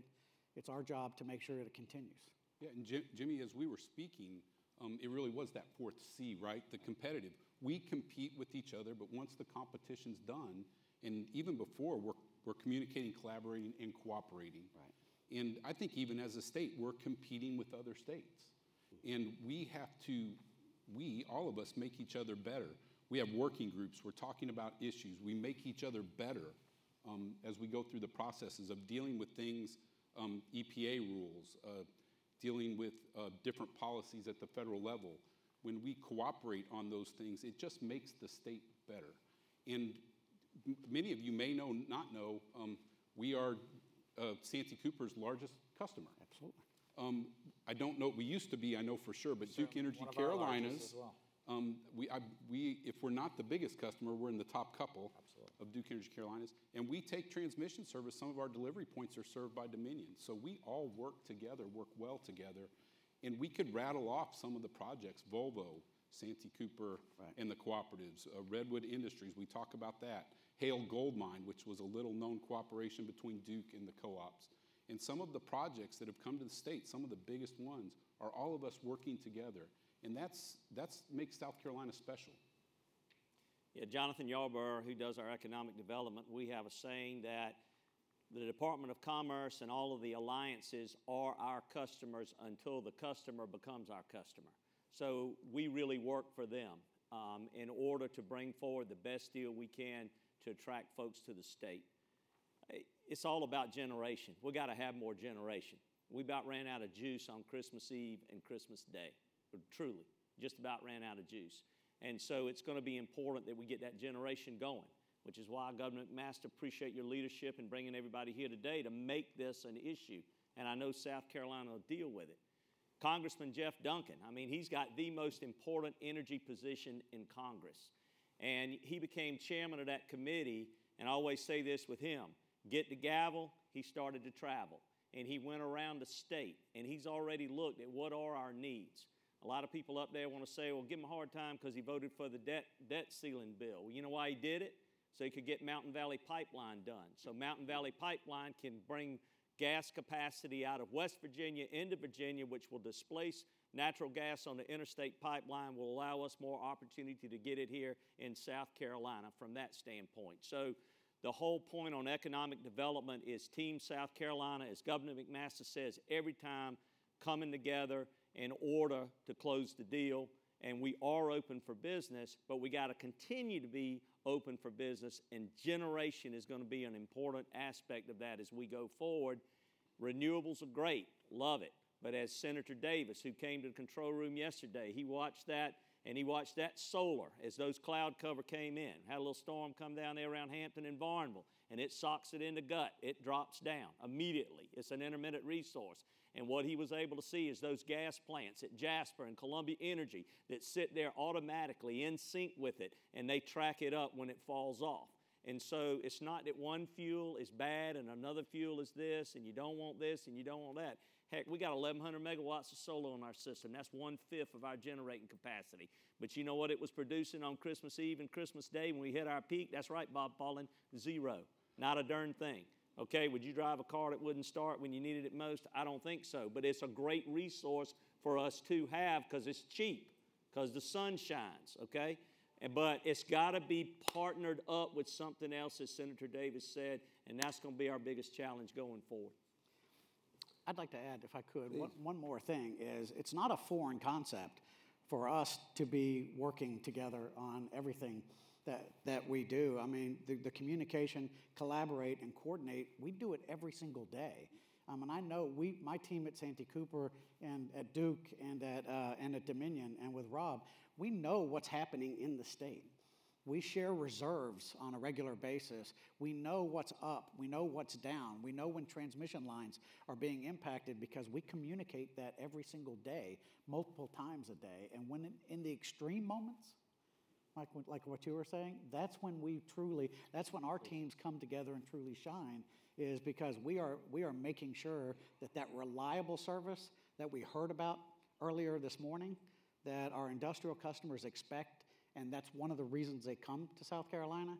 It's because of that coordination that happens. That's going to continue. So this morning in the first panel, Director Edwards said that we are going to be retiring 9 gigawatts of coal in the next decade. So this question is more, Mike, for you and for Keller. What are we replacing it with, and where are we going to get it? Yeah, well, and I think that 9 gigawatts was across multiple states, but I can just tell you that for Duke Energy, as Nanette mentioned this morning, we do operate these utilities across both North and South Carolina, 55,000 square mile service territory, and we have 9,000 megawatts of coal that we will continue to retire over time. I think it's important to recognize we've been doing this really since 2005. We have been on an energy transition for a number of years. You certainly talked about the statistics in terms of the reduction in coal and how gas has come into the mix, and increasingly we're seeing renewables. I think we're going to continue to see that here in the near term, an increase in solar capacity on the system coupled with storage. I do think you'll continue to see that need for gas. Keller certainly spoke about how well the operating characteristics of gas and solar operate together. And then longer term, Duke Energy is investing in keeping options alive for a number of additional technologies. You heard my colleague, Stephen Capps, talk about small modular reactors. That's something that we likely see in the mid-2030 kind of time frame. I talked about the Bad Creek pumped hydro storage facility. We have an opportunity there to double the capacity of that facility. So I think it's going to be a number of different options. You've heard it today talked about as all the above. I would call it a diverse energy mix. That diversity is something that has served South Carolina well, and I think we need to continue that into the future. Yeah, I believe that, the next generation mix is going to be nuclear, and it's going to come, but it's not going to be here to 2035. And if anybody thinks it's coming earlier, you're kidding yourself. So you got to make that transition, and your transition is with more renewables on your system paired with natural gas. That's what's going to get you there. That's why Jimmy and I are getting together to build a 1,500 to 1,800 megawatt plant down at Kennedy's generating station. Why is that so good? Well, all the transmission's already there because it used to be the site of a coal plant. So we're not going in and taking up any land whatsoever in South Carolina. It'll be built actually on a smaller footprint right there. You know, less than 50 acres, you can put a gas plant, 600 megawatts, 1,500 megawatts, okay? And, you know, a solar farm, it's going to be what? 600, 700 acres for that same amount of energy, and it's going to be intermittent. I mean, my representative from down in Calhoun County, Russell Lott, has seen that. You know, if people talk, and I heard people talk about the environmental, we can't lose, and I heard the governor talk about this, we can't lose what is great about South Carolina and attracts people here. And we can't throw away our agricultural base either. And so we need to be making smart decisions, not just what we do with energy, but how we recognize not just our natural resources, but the absolute nature and history of South Carolina and what attracts people here. And I think we need to be ever mindful of that as we go through this process. But Jimmy and I got to get a pipeline, and hopefully that pipeline can be put on our electric transmission to come up there and serve it. Therefore, our footprint is small.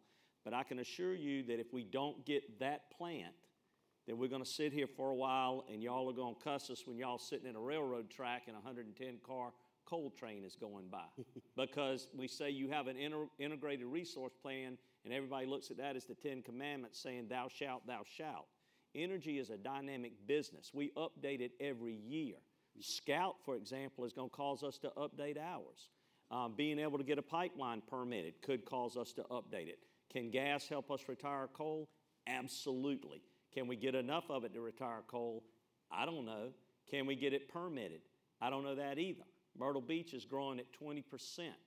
We've been down there trying to put a pipeline in our own right-of-way in order to increase capacity into Myrtle Beach, and we've been working on it for 3 years. I told y'all at the beginning, my people are good, okay? They're real good, and they can get construction done, but they can't overcome the continual lawsuits and dragging us to administrative law judge or an appeals court for over a 3-year period while people in Myrtle Beach who have a choice. This ain't electricity.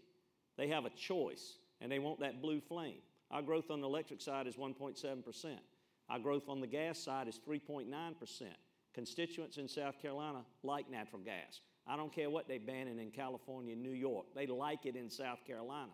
And so the point is, can we pair, not solar and renewables, but can Jimmy and I get that pipeline done and that plant be our anchor load, and then on top of it we squeeze out a little bit more natural gas, so when Secretary Lightsey wants me to go meet with an industrial prospect, I don't have to sit there and say, we can't give you firm gas, which is exactly what I had to say to a prospect recently, and they said, well, that may be the fatal pill. So when we talk about electricity, don't forget to factor natural gas into the equation. European companies used to not put, they got away from natural gas, right? Then you had a war in Ukraine, and Putin's over there with a wrench on the valve, and they're about to freeze to death in the winter. They're embracing gas again. So just remember that when you put it in the mix, don't forget about natural gas. I came to South Carolina after running a pipeline in Kentucky for 5 years, and I've never been able to understand this pain about adding pipeline infrastructure. That in my view, that is a no regrets decision, because even if we move away from natural gas, it's going to move hydrogen. If it doesn't move hydrogen, then with carbon capture, we're going to have pipeline infrastructure to move that carbon out of the state, because we need flexible resources in South Carolina. And so again, we can debate whether it's a fossil fuel for lifetime, but it's not. It's an infrastructure that we will be able to utilize for decades to come. So I think it's going to happen. Keller and I are going to make it happen. Before we get to diversification, Rob, so let's say Dominion and Santee Cooper get together and they build this plant. Is a growth strategy for you to be a part of that or to participate in some way?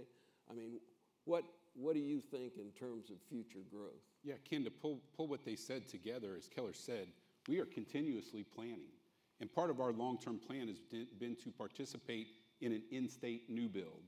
But the co-ops don't build. And so as Dominion and Santee Cooper are talking about a plant, we are prioritizing being part of those discussions, being a consumer. And we're hopeful that when the time is right, that they'll call us and say it's time to talk. We think that will happen. But another piece for all of us in the room, and I'll say it on their behalf, this isn't just Dominion and Santee Cooper. It's all, to get this done, it's going to take all of us.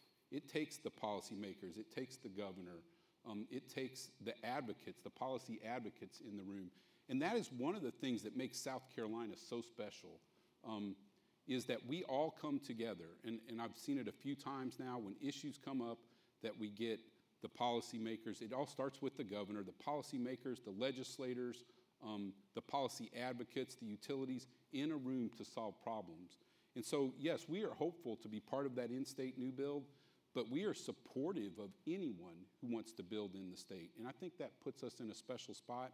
And again, I would tell both of them, we're prioritizing those discussions, and when the time is right, we believe they'll call and talk to us, because it's good for the whole state to get the efficiency of working together.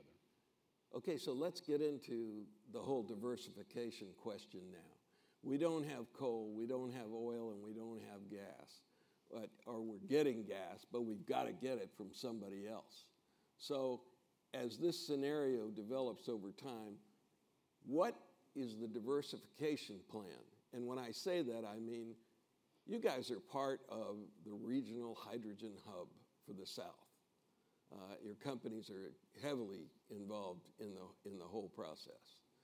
What is the role for hydrogen in the future? Where do you see it playing a role? Will it not be in generation? Will it be in industrialization in some way? How will you cooperate with it? How will you work with it and bring it in as a new fuel that can be something else that South Carolina can use and can develop? So, you want me to start with that one? The large-scale utilization of hydrogen is perhaps a ways off. And if the economy is going to become hydrogen-based, again, it takes that collaboration of everyone moving that direction. But there are some options. There's an option to use it as a fuel. It can be stored. The question becomes, can you produce it efficiently? Can you produce it in an environmentally acceptable manner? And as the utilization continues to increase, just like we see with so many other products, commodities, the cost will come down. The ability to produce that in an environmentally acceptable, environmentally responsible manner will get better and better. And not to steal his thunder, but I think we as utilities are investing in working with schools. I don't know if you're going to talk about that, Mike. But I think hydrogen will play a role, but the large-scale utilization to me is a ways off. And that's where natural gas continues to be that, we've heard it a couple times today, continues to be that bridge fuel that gets us to where if it's hydrogen we're going after, the small-scale nuclear reactors, we've got to get a bridge to where those can really participate in our economy. Yeah, I agree with Rob on that. And as I mentioned previously, we're trying to keep our options alive, and hydrogen is certainly one of those. There's opportunities to potentially co-blend with some of our facilities, and I think as we think about future natural gas plants, you're likely going to see those configured in a way that they could operate on hydrogen in the future. But it is early days. We do have a hydrogen hub concept that certainly Dominion's a partner on that, Southern Company, TVA, and we're working with universities like Clemson to really try to advance this and see whether there's an opportunity to include that in the generation mix going forward. As I mentioned, that diversity in the generation mix I think will be key. I think my view is hydrogen is going to have to be a part of the solution for us to be able to co-burn with natural gas. Prices obviously have to come down. I think they will, but I think from a policy perspective, we shouldn't get caught up in the color of the hydrogen. There's a very strong focus today on it has to be green hydrogen. Green hydrogen right now is about 6 times the cost of what natural gas is.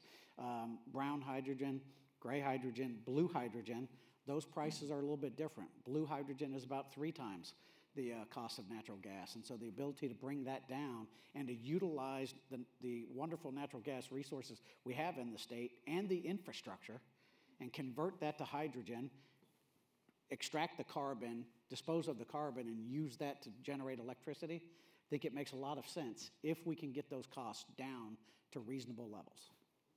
Okay, so you've got to produce hydrogen, you've got to transport it, you've got to disseminate it, you've got to store it, and then you've got to utilize it. And so those are the 5 steps that you have to go through. By the way, Southern States Energy Board is part of the Southeast Regional Hub too. I just want to mention that. And I think that's very important. And what I want to know from y'all is, so where are we going to produce it? What, any plans for that? Any thoughts about, I've seen some plans about transporting it in various ways, and potential pipelines and all those kind of things. But I want to hear your thoughts. Well, there's a 6 factor. You know what the 6 factor is? Finding somebody who wants to store that stuff next to the neighborhood. So, it's always about where you site it. It's expensive. Right now, the best thing it can be used for is transportation. Port facility, fleet, something along those lines where somebody's got a green initiative and they want to use it there, but it's expensive. I think you'll have SMRs before you'll start really utilizing it from an industrial and commercial in power plants. I mean, we're putting in some peak turbines right now that are GE, and they have the ability to burn hydrogen. We got no plans to put hydrogen in it because it's cost too much money to get it in that form to be able to do it. And if Secretary Lightsey wants us to have rates that we can compete with, then the input of the energy has got to be cheap. And it just doesn't compete right now from that standpoint. It'd be ludicrous. Thoughts? I agree with Keller. As I mentioned, I think that we're years away here, but I think that that's why the hydrogen hub concept is going to be an important part of this dialogue to figure out what the end uses are. I do agree, transportation. I've heard many of our customers talk about that as a potential opportunity. I think there can be some industrial uses, and I mentioned the potential for co-blending in our natural gas-fired facilities over the longer term. And distribution is going to matter here. Right now, DOE is looking at regional hubs around the country to shorten the distance for transportation. If you're going to do it differently, then if you're going to transport it long distances, then you're going to have to do something. Hydrogen is a very small molecule, and so it's very hard to compress. You're probably going to have to go with something. You're going to have to combine it into ammonia or something like that to be able to get it to the locations where you need it. So it depends on how this entire infrastructure gets built over the next decade or so. I think it's important to think about that because South Carolina has been very adept at using fuels that, like nuclear. Nuclear came in the 60s and 70s, and immediately South Carolina was right at the top. And so, and you knew you had to be there. This is another one. It's out there, and it's a possibility. And if we make it more of a priority, we may be able to use it in a lot of different ways. I want to just switch for a minute to decarbonization. We've got 18 coal plants. We've got 11 coal plants and 18 natural gas plants. And the future tells us, at least the almighty Environmental Protection Agency tells us, that we're going to have to do carbon capture and storage on that. Now, we happen to know a lot about that at Southern States Energy Board because we do it across the South. But what are your plans here, thinking about the future and having to accommodate those EPA rules in the future in order to keep your plants open and running? And we've got a big investment here in natural gas. So that's the future. If that's the future, we're going to have to look at carbon capture as well. Right. How's that all going to happen? Well, first of all, I think going back to the collaboration, we're all talking with each other about what are the impacts of this going to be, right? The rule, the EPA proposed rule, I should say, because it's not a final rule, just came out. Comments are due, I think, July 24th, and I know there's been requests to extend the deadline on that. But we're still modeling what we believe the impacts of this will be. It's a several hundred-page bill. There's legal interpretation that's going to come into play. But at the end of the day, I think that if we come at this with the approach that we've always taken, which is we need to balance affordability for our customers. Keller, you talked about the competitiveness that Governor McMaster expect to see, Secretary Lightsey expects to see, and that has kept us competitive for many years. That's first and foremost. But balancing that, as we always have with reliability, I think at the end of the day, will drive towards the right solutions.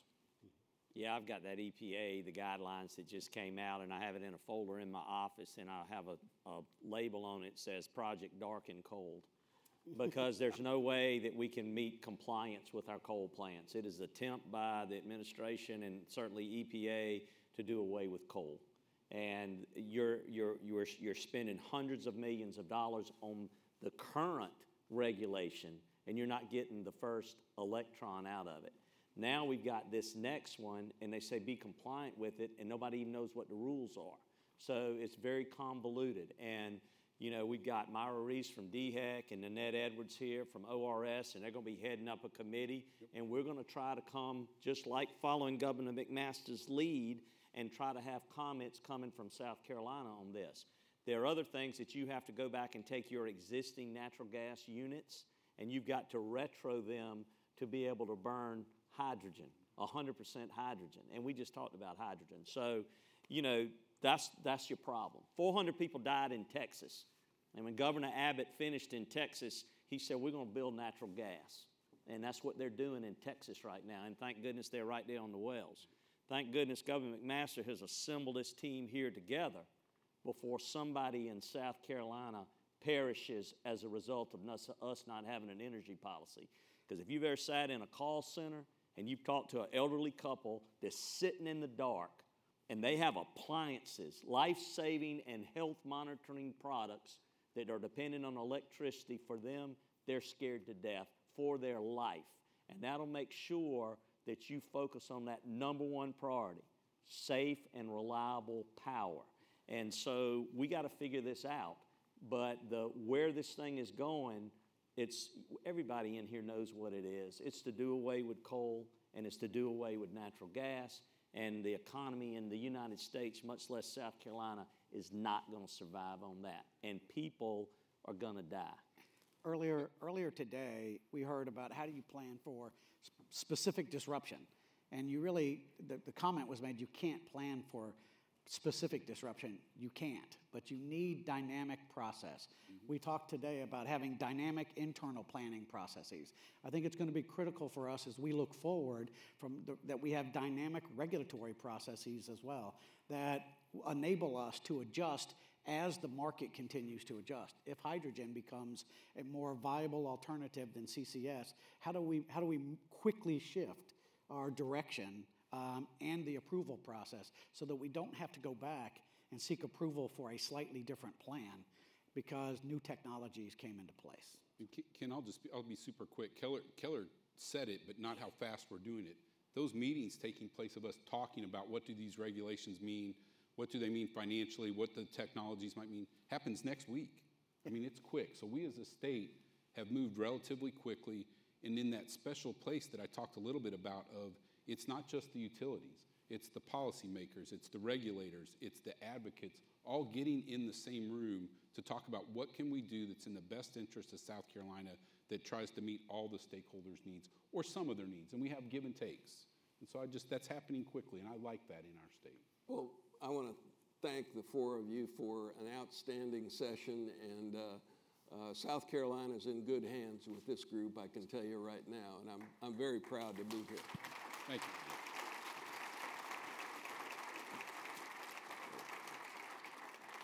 you. If there's one question out there that somebody's got to ask, one question, I'll entertain it.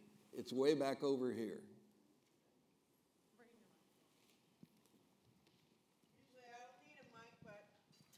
I'll be nice. Okay, I'm Catherine Fleming Bruce here in Columbia. I just had one question. A couple months ago, Governor McMaster, Congressman Clyburn presented a broadband initiative. And you all mentioned, somebody on the panel there mentioned broadband just a minute ago. So is there any sense of collaboration between the energy policy efforts and the broadband policy efforts? Any kind of interconnection or, especially since some of the companies that are bringing energy are also bringing broadband. Quickly, Santee Cooper, our transmission system extends throughout the entirety of the state. And so we just recently essentially opened up our transmission facilities so that we could connect broadband, so we could get it out into the more rural areas of South Carolina. We've also applied, working with the folks at ORS, Nanette Edwards and her team, we've applied for a federal grant that would enable us to facilitate and speed up that process so we could make some of the broadband that we have available on our transmission lines accessible for folks, again, particularly with a focus on rural areas. And I would say the co-ops individually have stepped up in those underserved areas.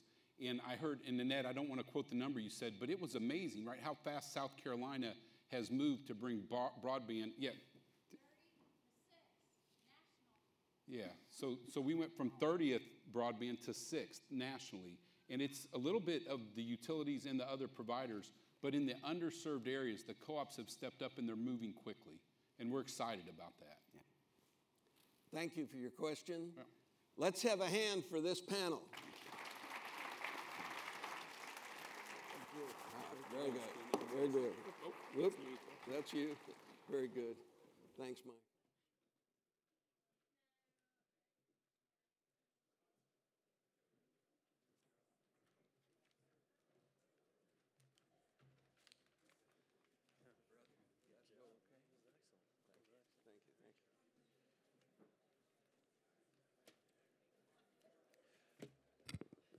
Well, ladies and gentlemen, I want to say thank you on behalf of the governor and lieutenant governor for attending this energy summit. I hope you all found it to be beneficial. I hope you all took something away from it. I know I have. I know the governor and lieutenant governor has. And I want to just tell you thank you. Thank you for coming, and thank you to our panelists who have been up here, who spent their time preparing for this summit, and hopefully giving you all something that you didn't have before you walked through the doors today. And also giving you something in the sense that